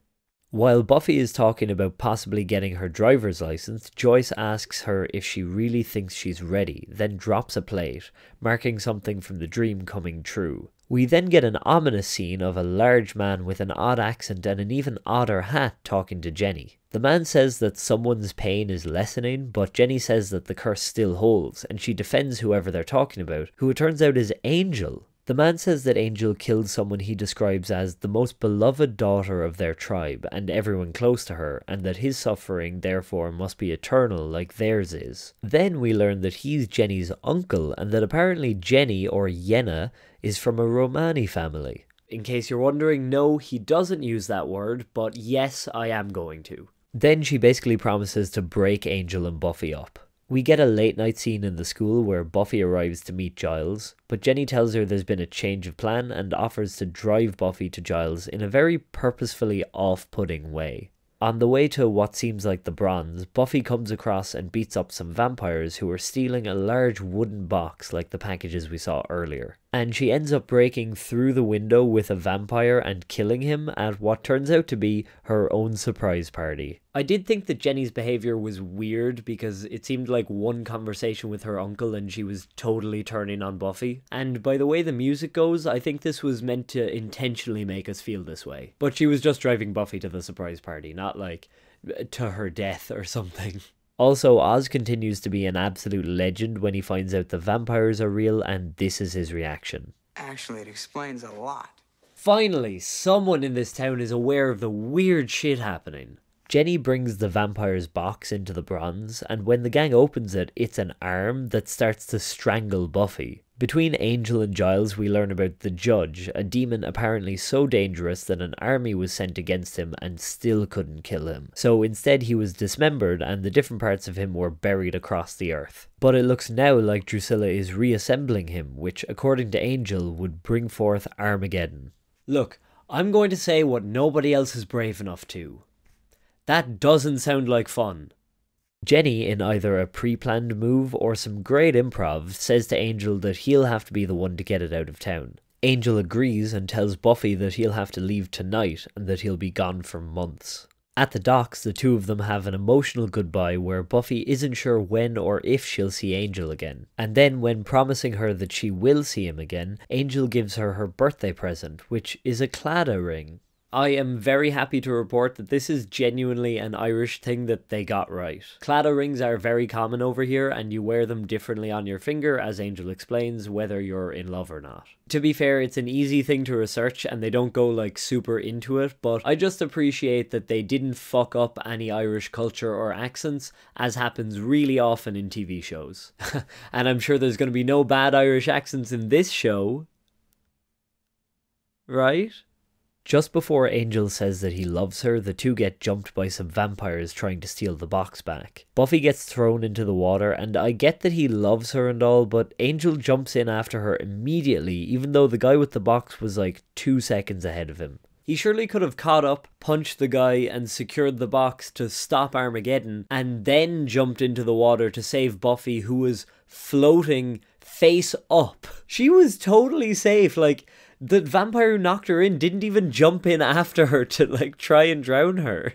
Back in the library, the gang regroup and Giles, when talking about the Judge, mentions that no weapon forged can kill him. That line will be important, so fans of Macbeth and Lord of the Rings, take note. The extended gang, so Buffy, Xander, Willow, Giles, Jenny and Angel, but no Cordelia, do some late night studying in the library to try and figure out how they can stop the judge. The fact that Cordelia isn't there isn't like a plot point or something I'm pointing out to set up a reveal. I just want her to be here always. Where is she? Buffy falls asleep and dreams of Drusilla threatening to kill Angel. Then we see the party beginning in the vampire's warehouse and the final assembly of the judge, who is this big blue lad in mail and armour. Also, they have what sounds like live music at this party, and now I want a spin-off series about the vampire musicians who travel around and play at all the vampire functions. The judge says that his full strength will return in time, but in the meantime he kills the nerd vampire by just touching his chest until the nerd burns and disintegrates. Damn, what was the judge's hand made of? Like, the concept of showering regularly? Got him. No, but seriously, rest in peace to the nerd vampire. He would have logged hundreds of hours in Starfield and still complained about the pronoun select option. Okay, I'll stop dunking on gamers now. Angel and Buffy go to the warehouse to see how far the vampires have gotten assembling the judge, and when they try to escape, they're captured. The two narrowly escape by jumping through a hole in the ground that Drusilla should really get fixed. Like, surely one of the vampires knows how to work with concrete. They get wet on the way back to Angel's house, and in classic fanfiction style, there's only one bed. They finally say I love you to each other, and they kiss before we get a fade out to white and a fade back in with the two of them in bed together. I will make fun of the silly shit in this show, and I will point out the weird age gap between Buffy and Angel at pretty much every opportunity I get, but I did genuinely find this scene quite emotional, and I loved both of the actors' performances. This is where something that I said in my first video comes up again. I am just letting myself be into this relationship, despite some of the nitpicks that I could have. If I spent the whole show thinking that one of its main focuses was bad and undeserving of my enjoyment, I would probably be having a shit time right now. But I'm deciding to be into Buffy and Angel's relationship, which is great because they just declared their love for each other and had sex, and there's nothing bad between them whatsoever. That is until, when we fade back in, Angel wakes up in what seems like intense pain and runs out into the rain before shouting Buffy's name. Intense pain runs into the rain shouting Buffy's name. I didn't realise that those rhymed as much as they do when I was writing it, just now that I'm reading it. But Buffy stays sleeping and we get our to be continued. There are two things that I want to point out here. The first thing is that Angel wakes up in serious pain and runs outside, but first he gets fully dressed into trousers, shoes and a button-up shirt. This man was not pulling on some random t-shirt either, he was buttoning up his best pressed black shirt. And his coat, he got like fully dripped out just to run outside and scream. Going from the like touching I love you scene to that is just peak TV and kind of what I love about this show. The second thing is that I don't like the reading that I'm getting from this whole thematic arc, which to me reads like it is only okay to have sex with people who you are in love with. This might just be another the 90s were a different time kind of thing, but I still wanted to point it out. If anything, I'm kind of glad that we didn't get anything more overt about Joss Whedon's opinions on young women's sexual freedoms, because I really don't think that I need that. Like, the fact that it was such a big focus in, I think, both parts of a two-part episode doesn't bode well. I feel like as a society now, we're generally less obsessed with virginity than, like, when this show was airing, or even when I was younger. Not to say that the first time you have sex can't be important or shouldn't be thought about, but I just think we talk about it differently now. But maybe I'm wrong. I'm too old to know what the teens think, and I'm too young to know what the parents of the teens think, so if you have any more insight into this, please let me know in the comments. But all of that now leads us into episode 14, Innocence. Okay, yeah, definitely keeping the virginity vibes with that title. We pick back up in the warehouse with Drusilla fainting, seemingly distraught, but then smiling, before we see Buffy concerned about Angel being gone.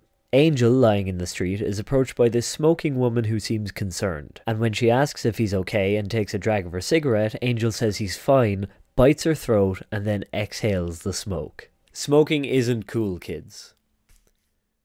But this scene fucking is. Angel did say in an earlier episode that he doesn't breathe, so I'm not really sure what's going on there. Maybe he still can breathe, but he just doesn't need to. My new favourite words usher us into a scene of Buffy returning home the next morning, guest starring Seth Green. The rest of the gang, with Cordy this time, but no Angel, talk about how Buffy didn't check in after last night. And right when Xander and Willow are going to go to the vampire's lair to save her, she walks in asking about where Angel is. Obviously, none of them know. Then she tells them about the judge and everyone heads to class. Angel surprises Spike and Drusilla sporting a brand new, extra snarky attitude, and when the judge tries to burn the humanity out of him, there's nothing to burn. Our boy Angel is gone, and Angelus is back without a soul. Also, you can tell that he's evil now because he's started smoking. There's been a vibe in previous scenes with these three that Angel and Drusilla used to be involved. There was some flirting and alluding to things to make Spike angry a few episodes ago. The episode where Angel was tied up and shirtless on a bed.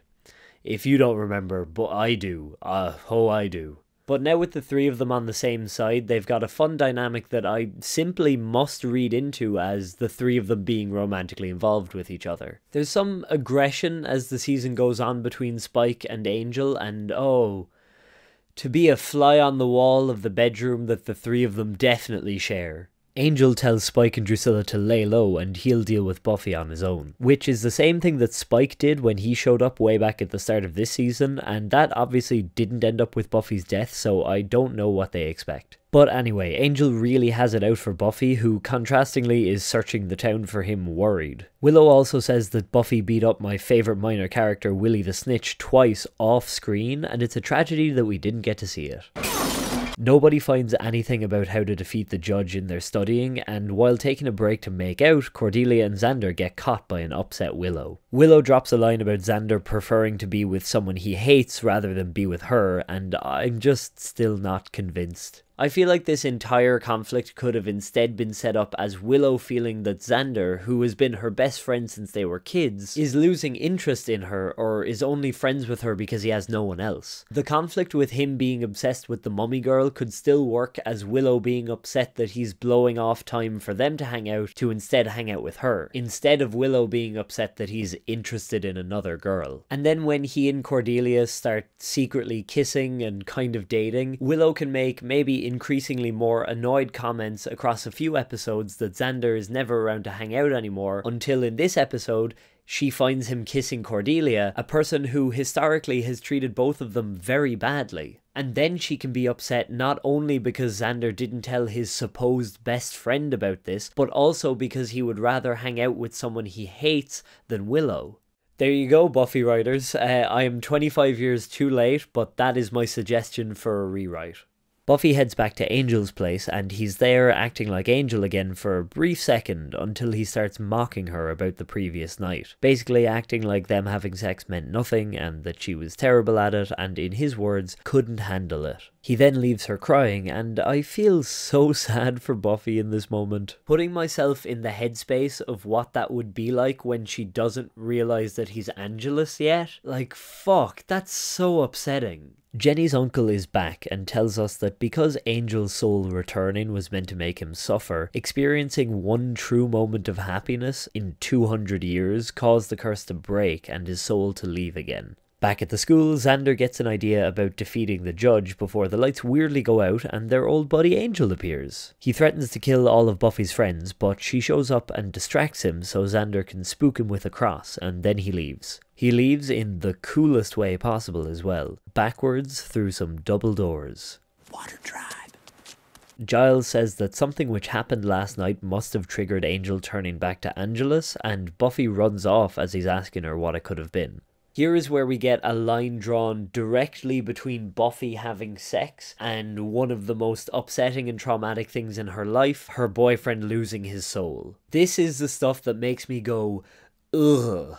Angel explains to Spike and Drusilla that he's not just going to try and kill Buffy because they already tried that and it didn't work. Instead, he's going to try break her from the inside, just like he did with Drusilla. It really tracks with what we had previously heard about Angelus being incredibly cruel.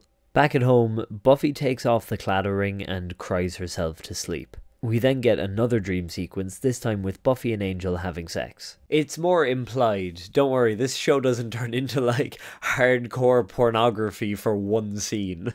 And then a dream with Buffy and Angel at a funeral where he tells her, you have to know what to see. She then looks at another mourner and it's Jenny. It's surprising to me just how odd it feels to see Angel shot in the daytime just for this one really short scene. Buffy walks right into Jenny's classroom the next day and pins her to the table by her throat right in front of her students. Like, this girl does not give a fuck. Jenny admits that after all this time, she had been sent to watch Buffy and Angel, but she says that she didn't know what would happen to him, and now everyone knows it was Buffy who caused Angel's change. She asks Jenny to curse him again, but apparently the magic is long lost, so they go to her uncle, but it's too late. Angel has killed him and left a message for Buffy, who now says that she knows what she has to do: kill Angel. Meanwhile, Xander, Cordelia, Willow and Oz arrive in Oz's van at the army base we saw in the Halloween episode, working on Xander's plan from earlier. Xander passes a deception check on this soldier to sneak himself and Cordy into the armory. It turns out he remembers everything about the base from when he was turned into a soldier, and so he knows where to find a weapon that they then steal.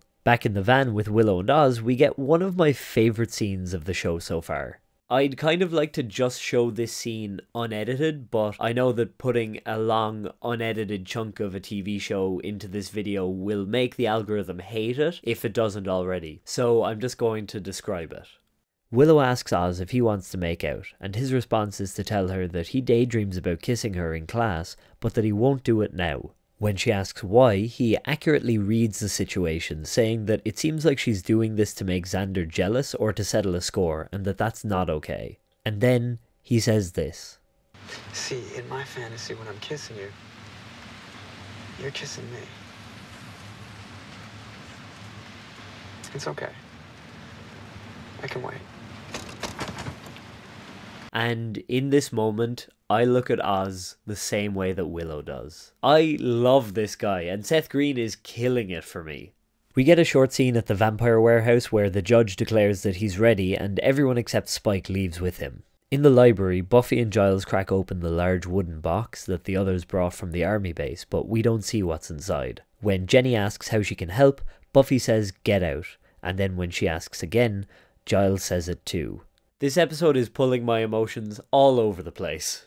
They check the warehouse and all the vampires are gone, so they wonder where the judge would go since he needs a lot of people. We cut to a shot of a place with a lot of people and oh my god, the 90s were a simpler time where mass killing in a cinema didn't have the same connotation it does now. I think it's a cinema anyway, or a mall with a cinema. Either way, the judge starts blasting a load of people at once and Buffy stifles him with a crossbow bolt. He repeats what we've heard a few times now, that no weapon forged can hurt him, and then Buffy pulls out a bazooka.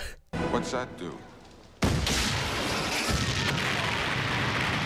This is, and I mean this affectionately, goofy as fuck. It's ridiculous, and I have no idea how they're going to spin it to the police because Buffy fires it in this crowded area with so many witnesses. But I'll be damned if it isn't entertaining.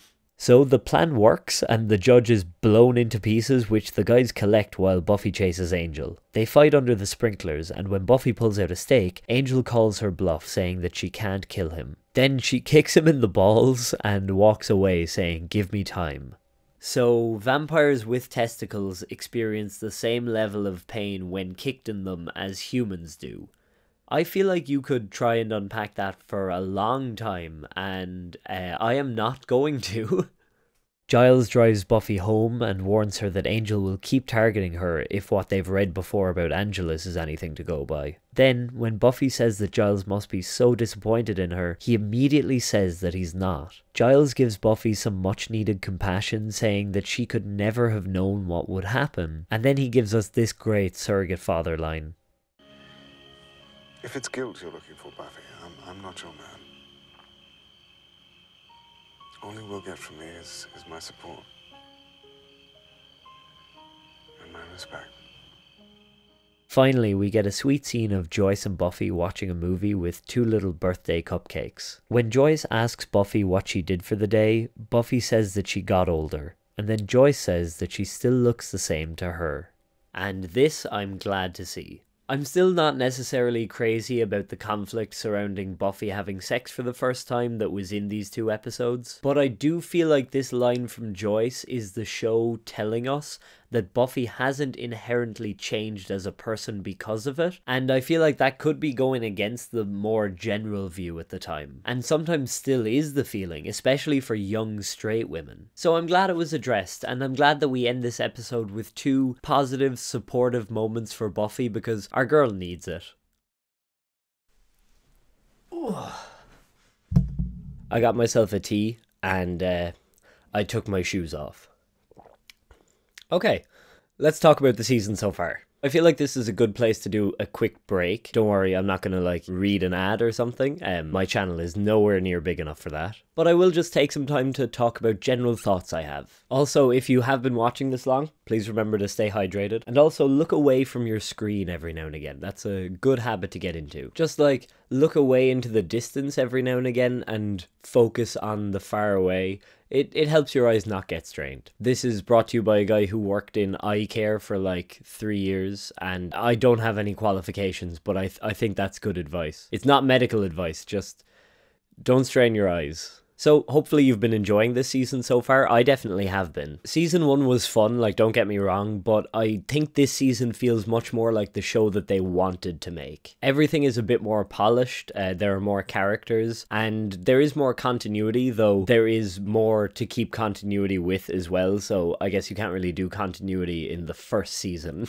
That is something that seems to come up like in my limited experience whenever I look something up about Buffy. People talking about how it's like the first show to have season-long arcs and continuity. And while I'm not sure I believe it was like necessarily the first, I do appreciate how it's going about its continuous story. And I'm not a TV historian, and I definitely wasn't around at the time Buffy was coming out to watch other TV and compare, so maybe I'm way off base. It's very possible that I'm just so used to continuous stories that I'm like, oh, there was probably someone doing it all the time.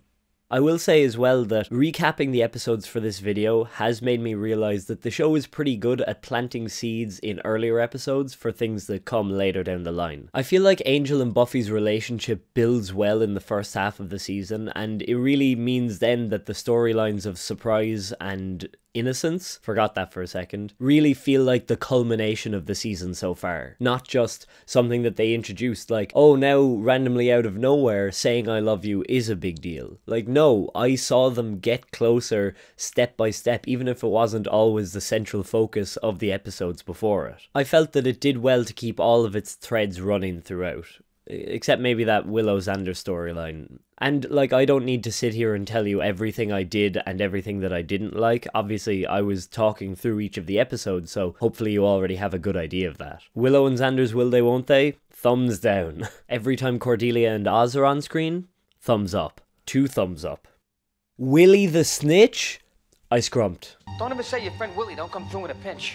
But I do want to emphasize just how much I've been enjoying the show's like full cast of characters and their dynamics with each other. I think the writing team had these characters fairly nailed down even in the first season, but in this season their banter and interactions are so fun. We get plenty of funny moments that aren't like necessarily important to the plot or anything, but are just fun to watch because it's fun watching these friends interact. And both Cordelia and Jenny, I think, fit well with the main cast as they're brought forward more and more throughout the show. Oz too, but we haven't really seen much of him with the whole cast yet. Probably very obviously, at this point in my first watch through, I was really looking forward to more Oz, and I'm happy to report that we do get it. Alright, last thing. If you're enjoying the video so far, I would really appreciate if you gave it a like and left a comment. I don't just do this for likes and views, and I do really enjoy making videos, but oh man, they are a lot of work, especially something this long and involved, so it helps with the old motivation if I can actually see, oh, people are liking and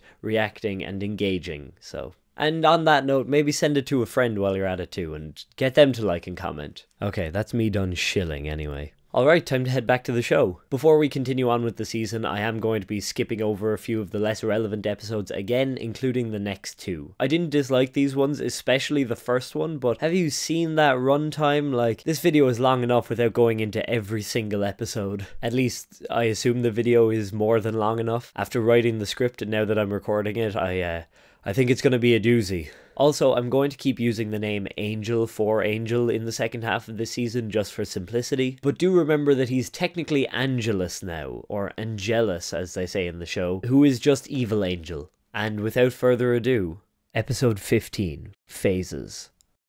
I had actually finished this mug of tea probably like halfway through recording that break, but I kept holding it because I was like, oh, it's a visual indicator that we're still in the break. We're in break mode because mug of tea. But it was just empty most of the time that I was holding it. Now it's over there.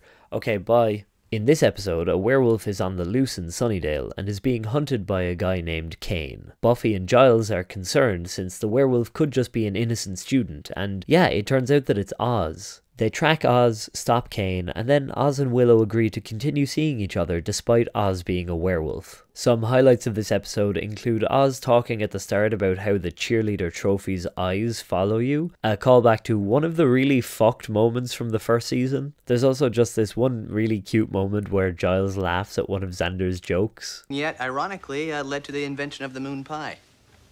Oh. Moon pie.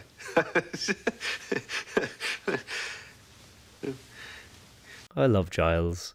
Willow and Cordelia are hanging out in this one scene before a werewolf attack, and maybe my faves are gonna become friends? Also, I saw this and thought, aw, I miss the bronze. I got sick of seeing it in season 1, but now that they have the budget for multiple sets, I kinda miss it. We also get the first canon gay character in this show when Xander confronts this jock Larry about being a werewolf, but it turns out that he's just hiding being gay instead. Oh, and later on in the episode, Xander is uncomfortable about the gay character touching him, so he can get fucked and literally die, I do not care. Also, there's a moment where they directly draw a line between being gay and being a werewolf, so I guess they wanted to get in with that before J.K. Rowling did it in Harry Potter. The episode ends how I wanted it to and how I thought it would, with Oz and Willow's first kiss. But what I didn't expect was for it to end with a line that, if it's meant to be taken seriously, is the worst line they could have picked to end an episode. It is said by Oz, who is funny and sarcastic, but the delivery seems earnest? I don't know. Anyway, enjoy. A werewolf in love.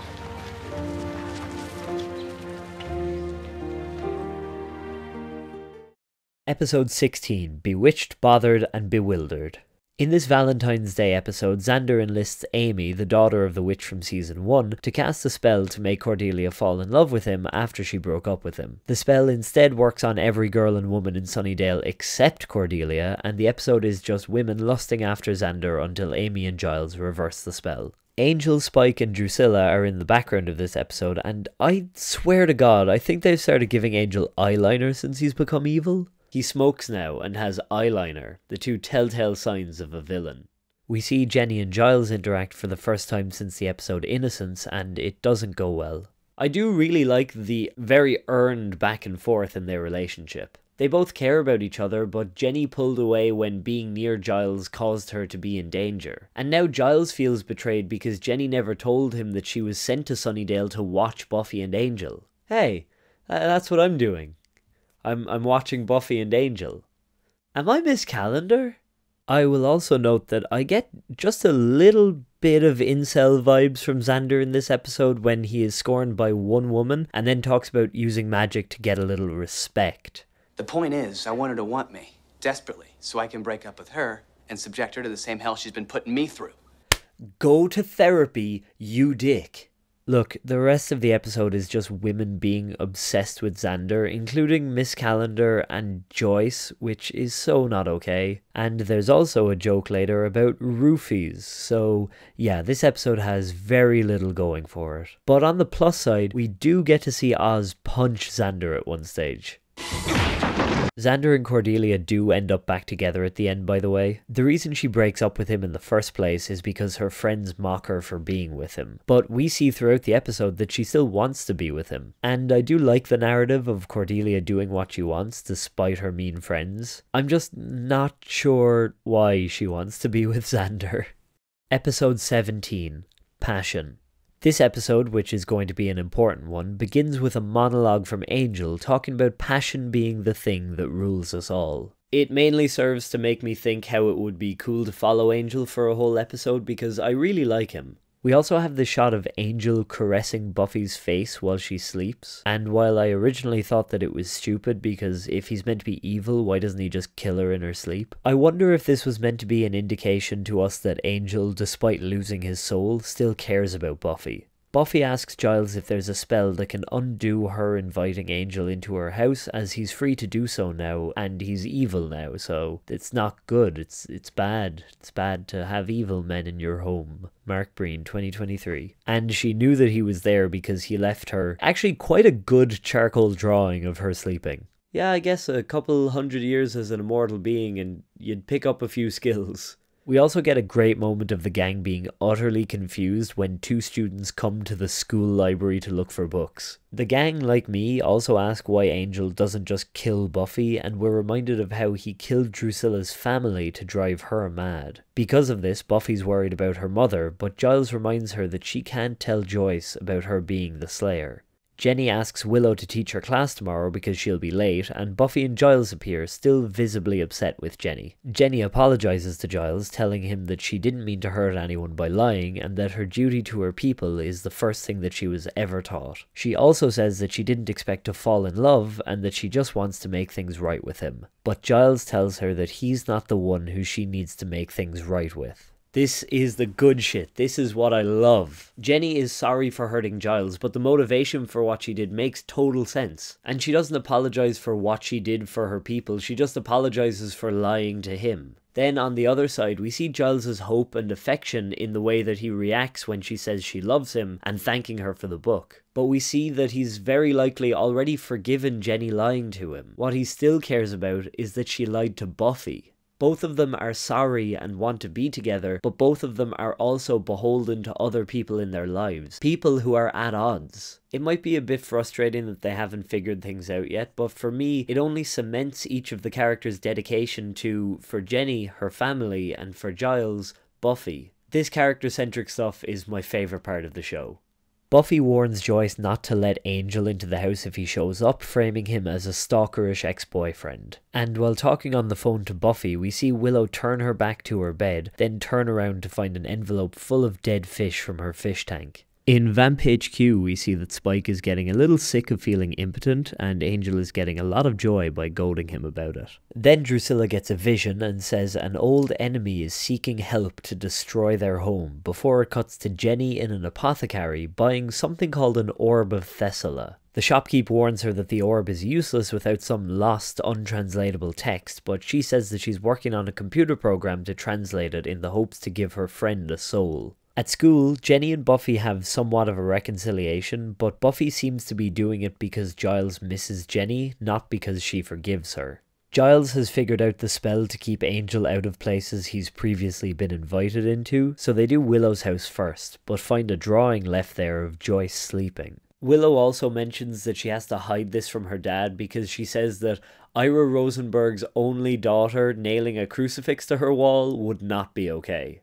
Angel is waiting in Buffy's front yard when Joyce gets home, and he keeps telling her that he needs to be with Buffy. He then says that he can't stop thinking about Buffy since the night that they made love. Just as a sidebar, relevant to nothing, I hate that phrase. Make love. Made love. Ugh.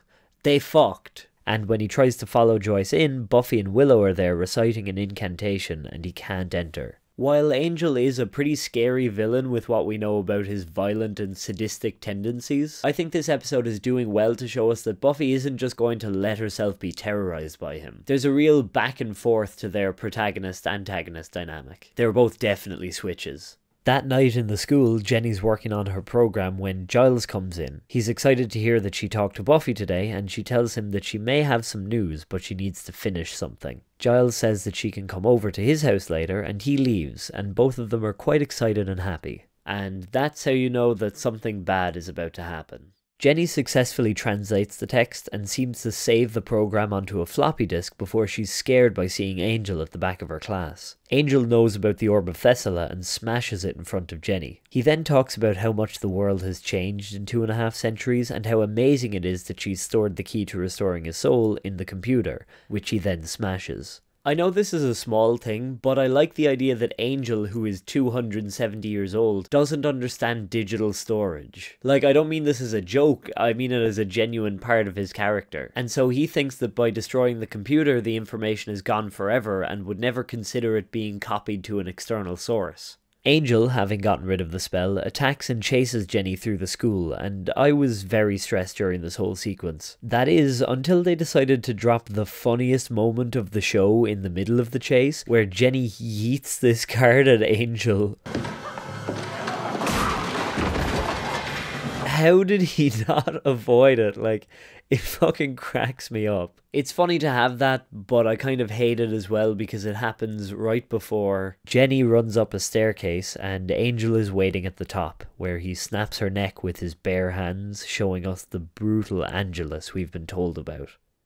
I know that Jenny isn't like main cast, but for this season she basically was, and I really like her character if that wasn't evident. Obviously as well, I love Jenny and Giles together, and so all of that meant that I really felt this death, and I'm gonna miss Jenny as a character. Even with the funny cart clip right before her death.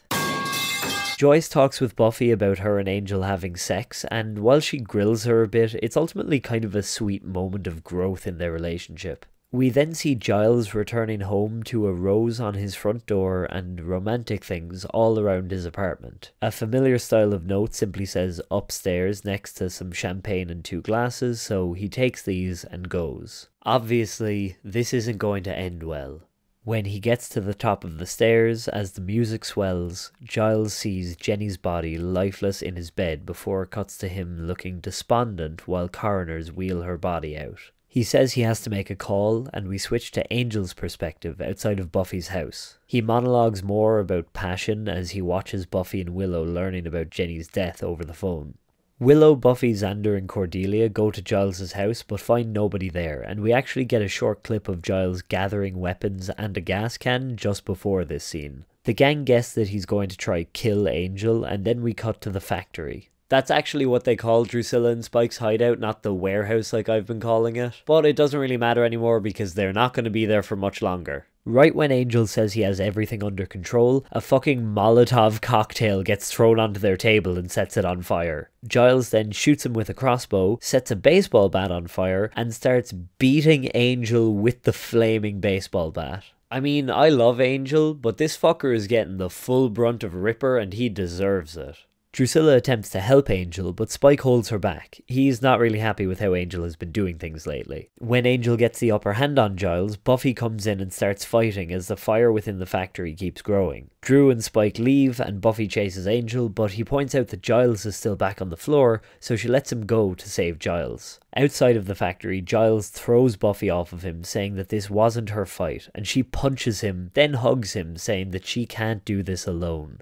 We see Giles and Buffy later laying flowers at Jenny's grave, and Buffy apologizes for not being able to kill Angel for him or for Jenny. She says that she wasn't ready, but now she is. Finally, Willow is filling in for Jenny until a new computer teacher is found, and as she goes to her desk, the floppy disk from earlier falls down between the desk and a file cabinet. And that is the end of Jenny Calendar and my true OTP of this show. Well, actually, can she come back in ghost form? I don't know. This show has supernatural stuff. She's a witch. I don't know.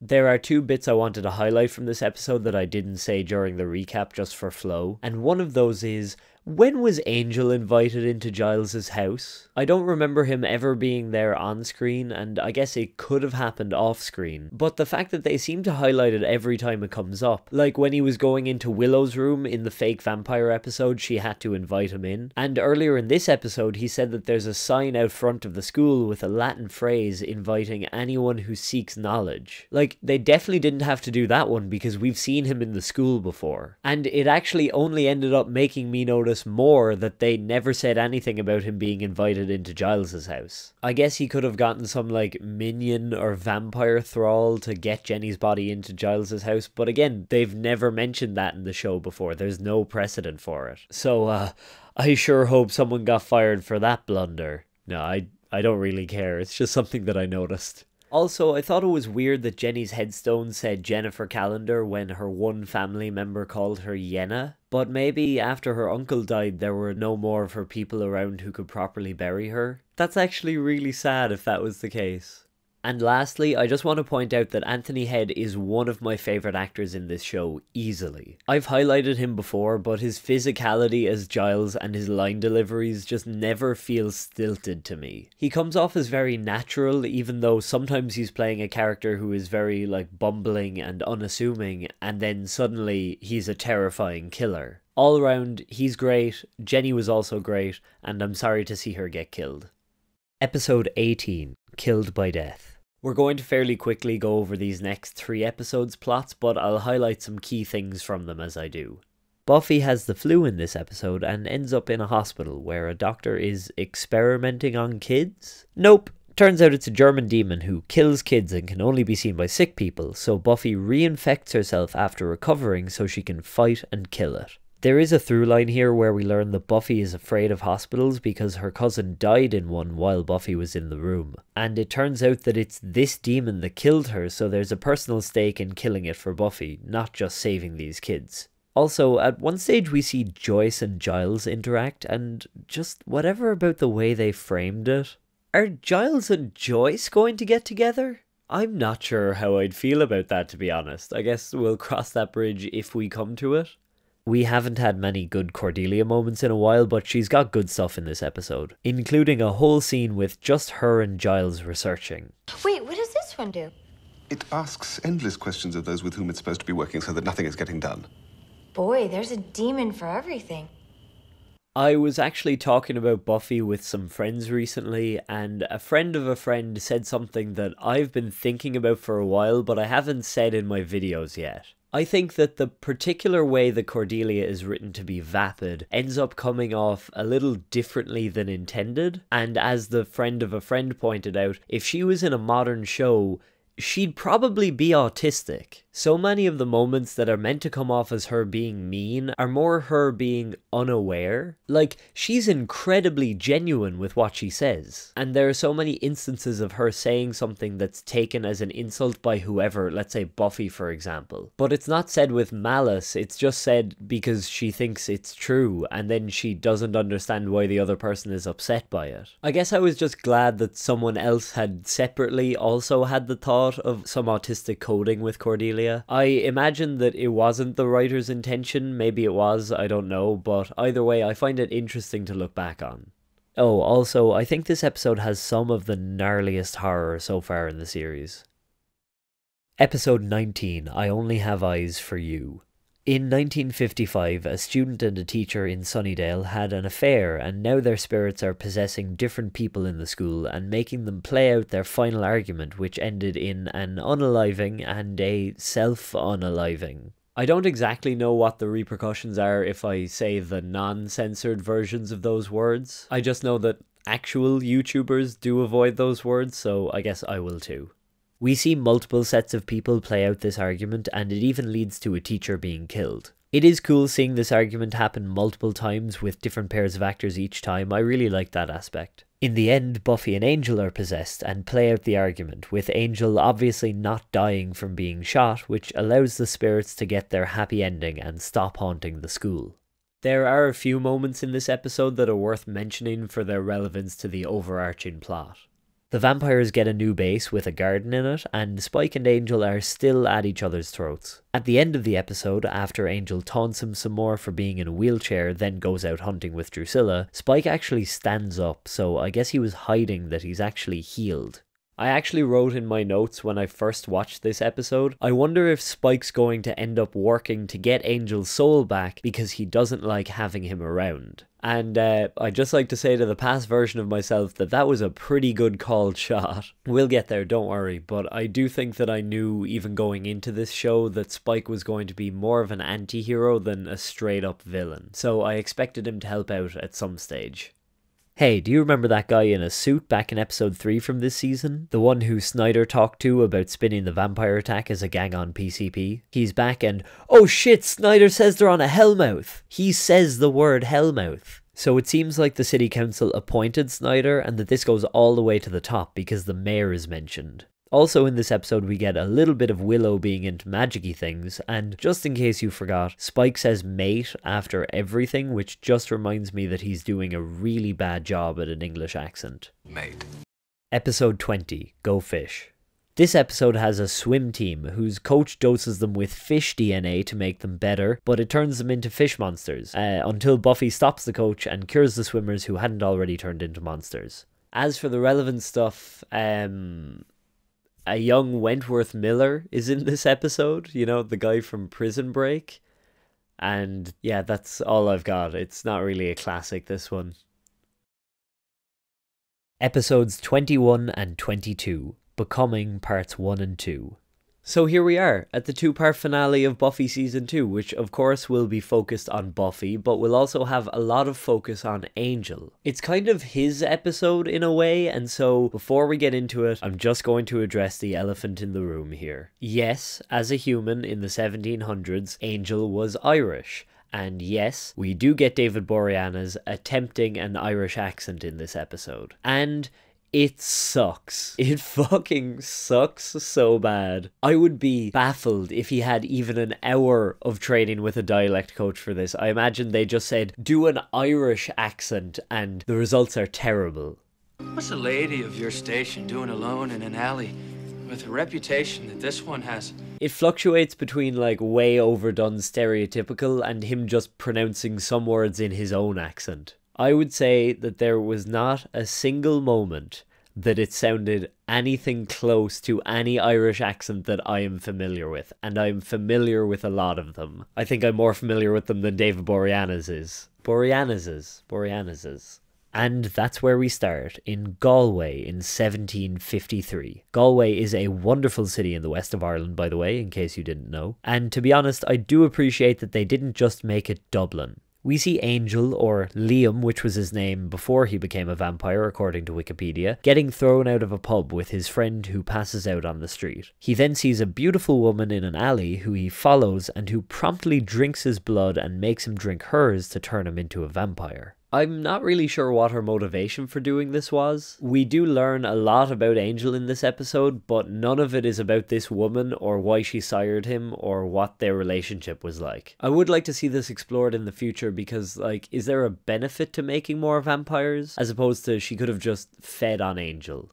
Okay, so all of what you just heard was what I had written before I saw that on the Wikipedia article for this episode. This character is Darla from season 1? Did I just forget that she was his sire, or am I not meant to know that yet? Because this episode definitely doesn't connect her to Darla from the first season. I assume that it's the same actor, but like I didn't recognize her with her hair and clothes totally different. Also, last thing, why does she have an American accent? It's 1753, like even the white colonizers who are on the landmass that will become the United States probably have British accents. Anyway, in present day, Angel watches Buffy fighting vampires in the graveyard and she tells one of them that she's done waiting for Angel, that she's taking the fight to him. Oh, guest starring Seth Green is in the opening credits? Banger episode incoming. We see Giles has been called into the local museum to consult about a large object with inscriptions on it that was unearthed by construction workers. Then at school, the gang are talking about finals coming up, and it's important to note that Willow is wearing another great pair of dungarees. We get another flashback, this time to London in 1860, and we see Angel in a confessional box pretending to be a priest and messing with Drusilla in what I imagine is their first meeting. I find it interesting that we've seen Angel driven away by crucifixes, but he can enter a church, like, no problem. Okay. Modern day again, and Drusilla is talking about bad stuff coming related to the tomb which was dug up as shown in the newspaper article, Mysterious Obelisk Uncovered.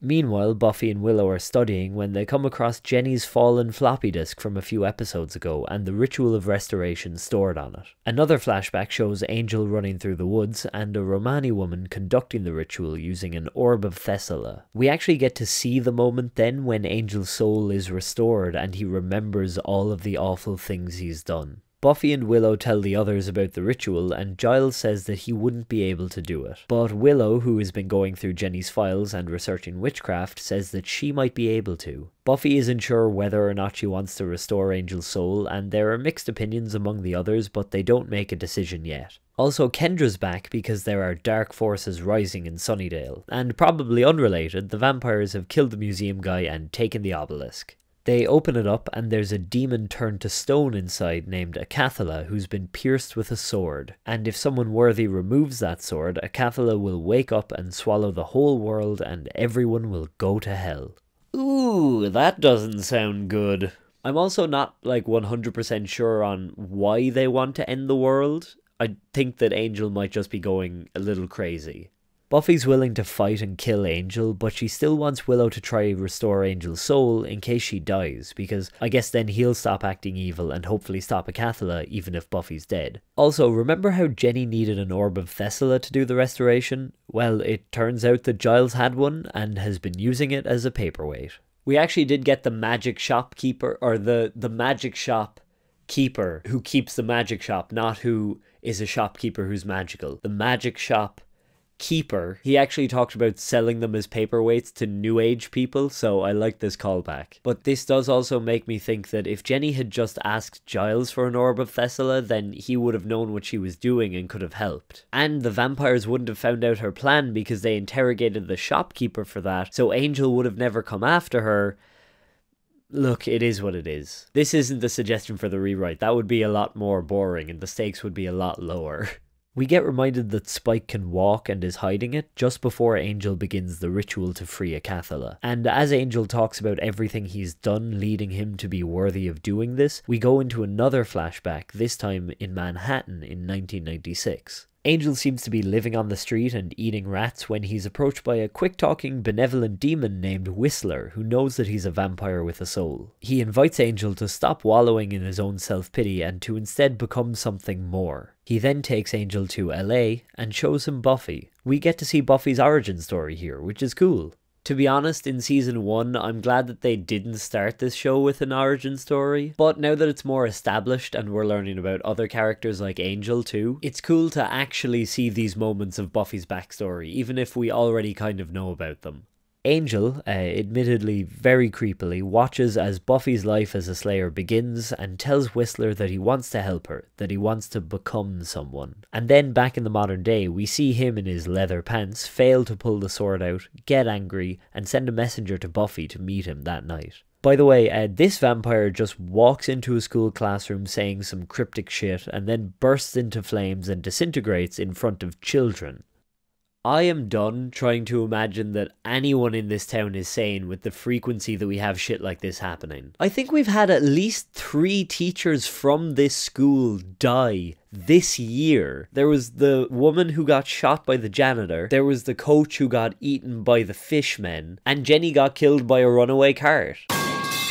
Buffy comes up with all of the reasons why she has to go and see Angel and why she has to do it alone and why she can't wait for Willow to finalize the ritual, and everyone just lets her go. She and Angel fight while the others in the library perform the spell, and oh no, vampire attack. The Anointed One used the same tactic in the first episode of this season to get you away from your friends, Buffy. Come on. Buffy does eventually realise what's happening and goes back to the library, but when she arrives, Kendra has been killed and Giles has been taken away. Then we get a voiceover from Whistler about big moments making you who you are, and a to be continued after a cop points a gun at Buffy and tells her to freeze. Buffy is in the process of being arrested when she assaults the cop arresting her and runs. Then she visits the hospital in disguise where Xander has a broken hand and Willow is in a coma due to head trauma. Angel threatens to torture Giles unless he tells him what went wrong with the ritual to free Acathala, and Joyce is intimidated by some detectives about Buffy. At Giles's house, Buffy meets Whistler, who's talking about evening the score between good and evil, and asks Buffy what she's willing to give up. He also talks about being all we have, and he talked to Angel too, as if he's part of some bigger group. I assume that this is very early seed planting for stories way down the line of bigger groups at play, maybe one of whom Whistler is tied to. A cop threatens Buffy with a gun, but someone beats him up to save her, and that someone is Spike. Turns out Spike doesn't want to destroy the whole world yet. I mean, yeah, vampires just get to hang out and be cool and drink as much blood as they want. And also, one of the reasons he lists for not wanting the world to be destroyed is because it has Manchester United. I feel like Joss was like, oh, soccer, British people like that, and we're still trying to convince literally anyone that Spike is British. I will say that any accent he's trying is definitely not a Manchester or even Northern English accent. They probably just picked Manchester United because that's a very recognisable name. They probably did not know where Manchester was. Spike and Buffy punch a little bit more because they hate each other, but they eventually head inside to talk about killing Angel to stop the world being destroyed. And because Spike wants him and Drew to go back to how things were before Angel showed up. You know, like an enemy of my enemy kind of thing. Xander talks to Willow, who's still in a coma. He calls her his best friend and tells her he loves her right when she begins to wake up, and she thinks it's Oz, who then actually does show up. Buffy and Spike get spotted by Joyce, who questions Buffy about where she's been. Then a vampire attacks and Buffy stakes it right in front of Joyce before finally telling her that she's a vampire slayer. We then get this great cut from Buffy talking to Willow on the phone about how she found out where Giles is. I got a lucky break. What? You wouldn't believe me if I told you. Spike and Buffy hash out a deal while Joyce asks Buffy questions that are just thinly veiled queer jokes. It's the 90s, I wasn't really expecting much better. After Spike leaves, Buffy and Joyce fight, and Joyce gives Buffy the ultimatum that if she leaves the house, she can't come back. Then Buffy leaves. I really like Joyce in this scene, especially after Buffy keeps saying that she can't explain. Joyce says, I am your mother and you will make time to explain yourself. Also, totally out of line that Buffy overpowers Joyce when she's trying to leave, because Buffy has like superhuman strength. She could really have hurt her. Willow takes charge in the hospital room and decides to try the restoration spell again since they didn't finish it the last time. And back in the mansion, Giles is still resisting Angel's torture because he's Ripper, for fuck's sake. The man's a beast. Spike convinces Angel not to kill Giles and to instead use Drusilla to trick him into thinking he's talking to Jenny, to whom he then tells the secret to waking Akathala. That secret is that Angel needs to use his own blood for the ritual, where before he used some random guy as a sacrifice. Buffy returns to the library to get a magical sword that Kendra had brought with her that I really cannot believe wasn't taken in as evidence by the police. Then again, Snyder does say that the police in Sunnydale are idiots before he expels Buffy, who walks away with the sword. Then Snyder makes a call on his phone and says to tell the mayor that he has good news. I think the whole thing with the mayor is also set up for later stories because he's been mentioned twice now, and I assume that as we go along the story will become more about the town as a whole than just the school. I hope so anyway, I think that would be fun. But I do wonder about Snyder's angle. I assumed at first that he and the council and the mayor are maybe also fighting against the forces of the Hellmouth. It's always a fun narrative when two people want the same thing but are opposed because they don't realise they're both actually on the same side. And that could work with Buffy and Principal Snyder. But maybe by expelling Buffy, Snyder is trying to drive Buffy away from Sunnydale because the mayor doesn't want a Slayer around. I guess we don't even know if Snyder and the mayor know if Buffy is the Slayer. Bars. Fucking bars. I really don't know, but I hope that we find out because otherwise this would be a huge dropped ball. Buffy visits Whistler again, who tells her that Angel's blood is the key to freeing Akathala, but that spilling his blood again after that will send them both back to hell. Xander meets Buffy outside the vampire's mansion and purposefully doesn't tell her that Willow is trying to restore Angel's soul, even though Willow told him to tell her that. I'm sure that decision won't lead to Buffy experiencing the most traumatizing thing of her already very traumatized life so far.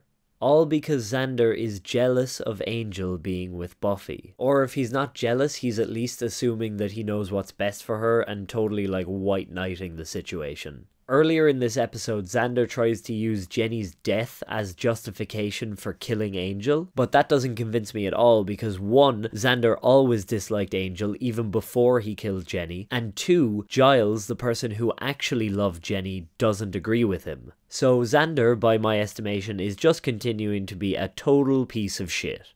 Both Angel and Willow begin their respective rituals, and Angel's pants are so distracting. Like, they are kind of a look, but this is the dramatic climax of the whole season. I don't want to be focusing on pants. Or, for the British people watching, trousers.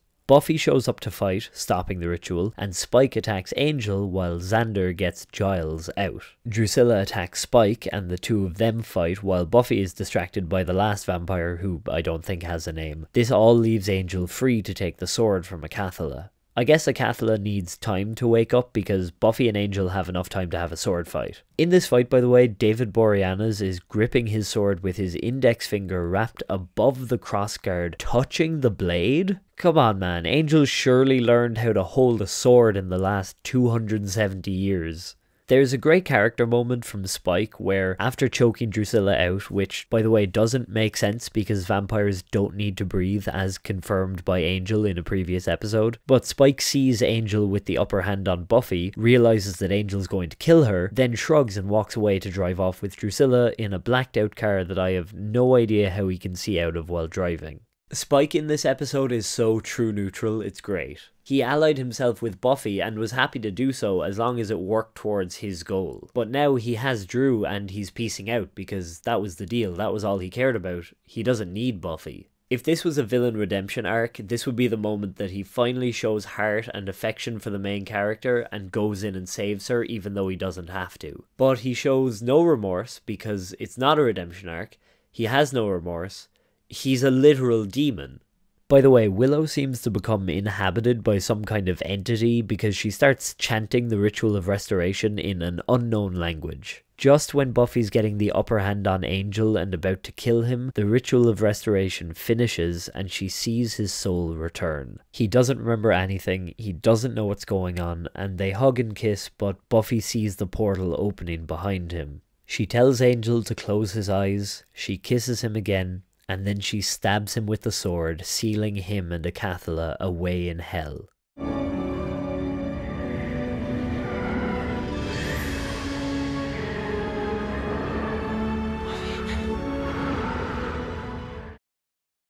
After this, we see Joyce in Buffy's room, which has been cleared of most of the belongings, reading a note presumably left by Buffy. At school, Giles, Xander, Willow, Oz and Cordy all talk about not having seen Buffy, but say that she'll have to turn up eventually because they have school, not realizing that she was expelled. Then we see Buffy across the street watching on sadly before walking away with a rucksack and hopping on a bus out of Sunnydale, ending the second season of Buffy the Vampire Slayer. I thought this was a great finale. I know that during the episodes I do poke fun at certain parts of the show, but when it comes down to it, the emotions do hit me. Even watching Angel's death again when I was writing the script, I got emotional. I think it's really well done. And that's me getting emotional even though I know this guy isn't dead forever. He has an entire spin-off show named after him. And yet the episode still made me invested because it sets up and focuses so well on Buffy's feelings about this. She has to kill the person who she loves, even when he doesn't know what's going on, or else the entire world will be sucked into hell. It's heartbreaking, even presumably knowing that he'll come back at some stage, because it's not about the fact that he's gone forever, it's about Buffy's emotions in that moment. I'm actually really interested to see how and when he does come back. I imagine it'll be like the middle of season 3, or maybe even the finale. But for now, that's it. That's our last episode. We did it! Season 2 of Buffy in the bag. Well, I mean, you just sat and watched a video. I did a bit more. I thought this season was pretty much an improvement in all elements over the first. Obviously, they had more episodes so they could set up more plot, and they had a lot of that foundational work that had been done in the first season. But all of it ended up making for a really fun season of TV. When I think about my least favourite episodes in the season, it does tend to be the Monster of the Week style ones. Sorry, I'm sure there are diehard fans of the Inca Mummy Girl or the Egg episodes out there, but those two and the Fishman one, they were very forgettable, I thought. And it's not just that I dislike them because their plots are self-contained. Halloween, for example, or Lie to Me are both episodes that have, for the most part, a totally contained story within their 20-minute runtime. But they both have very interesting premises, and I like how both of them also incorporate the overarching villains from the season. This season was also helped by the fact that Spike is a lot of fun to watch, and I think he makes for a good villain. And then you have the switch to Angel as a villain halfway through, which of course is very compelling because you've spent a season and a half getting to know him and like him, or I have anyway. The Scoobies continue to be even more of whatever they were for the first season. For almost everyone, that's more likable and fun, and for Xander, it's more a piece of shit. Sure, you can make the argument that he's a teenage boy making stupid decisions. I think he's awful. Whereas Willow, Cordelia, Giles, and Oz all continue to grow in my estimation. Also, rest in peace, Jenny. And the nerd vampire. And Tector, goddammit. Damn, we lost a lot of good ones this season. Real ones. Buffy, funny enough, is not my favourite character. I do like her, and I think that she's best suited as a protagonist because she's the chosen one, obviously, but also because of like her personality compared to the others. But yeah, she might be my second least favourite member of the Scoobies. But by that, I don't mean that she's like way down. I mean, it's kind of like Giles, Oz, let's say, Cordelia and Willow are all like here, and Buffy's like just below them, and then Xander is like through the floor, like nowhere near anyone else. I'm excited for more of the show, and actually as of recording this I have started watching the third season. I think that seasons like 2, 3 and 4 are generally meant to be the best, but I'm not exactly sure, so please let me know what your favourites are in the comments. And also, I have already said it earlier, but especially if you've made it this far, thank you so much for watching. I also said earlier that I would appreciate if you shared this video with a friend, whether it's someone who is a Buffy fan or maybe someone in your life who refuses to watch Buffy so they can watch this instead to enjoy as well. Or I'd appreciate if you interact in any of the usual ways, liking, commenting, subscribing, etc. This video has been months in the making and has taken up so much of my time.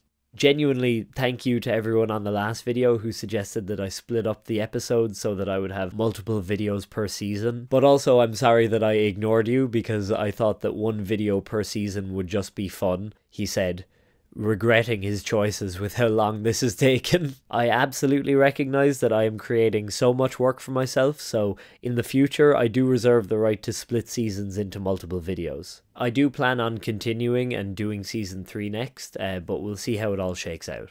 Also, thanks to the people who suggested that I do less recap and more reaction and analysis. I hope that you enjoyed the extra commentary, but also I did end up keeping the recap as well. That's because I do want someone who has never watched Buffy to be able to watch this. And if you've never watched Buffy and you're watching this video, please let me know in the comments. I watched Mike's Pretty Little Liars and Glee and now Lost and Gossip Girl videos as well because I'm never going to watch those shows, so maybe this could be the Buffy equivalent for someone else. I actually hadn't watched any of Mike's videos before I made my first Buffy one, which is kind of funny. I was actually inspired by Ashley Norton, who I also mentioned in my season 1 video, who I think was inspired by Mike's to do her H2O Just Add Water series. I also basically stole her idea for my thumbnails, which is to pose and then Photoshop myself in as if I'm part of the cast. And I think we both did well. Oh, also, thanks to Ashley for watching my season 1 video, by the way. She recognized my name on her Twitch stream once and mentioned my Buffy video, and I was shocked. Okay. I think that's it. Like I said, I've already started season 3 and I do plan to make a video on it. And if I do, I anticipate it coming out a lot sooner than this one in relation to season 1. But also, I might be totally wrong, I don't know. Whatever the case, thank you again so much for watching. I'm gonna go have a big lie down. My bed is right there and I'm going straight into it.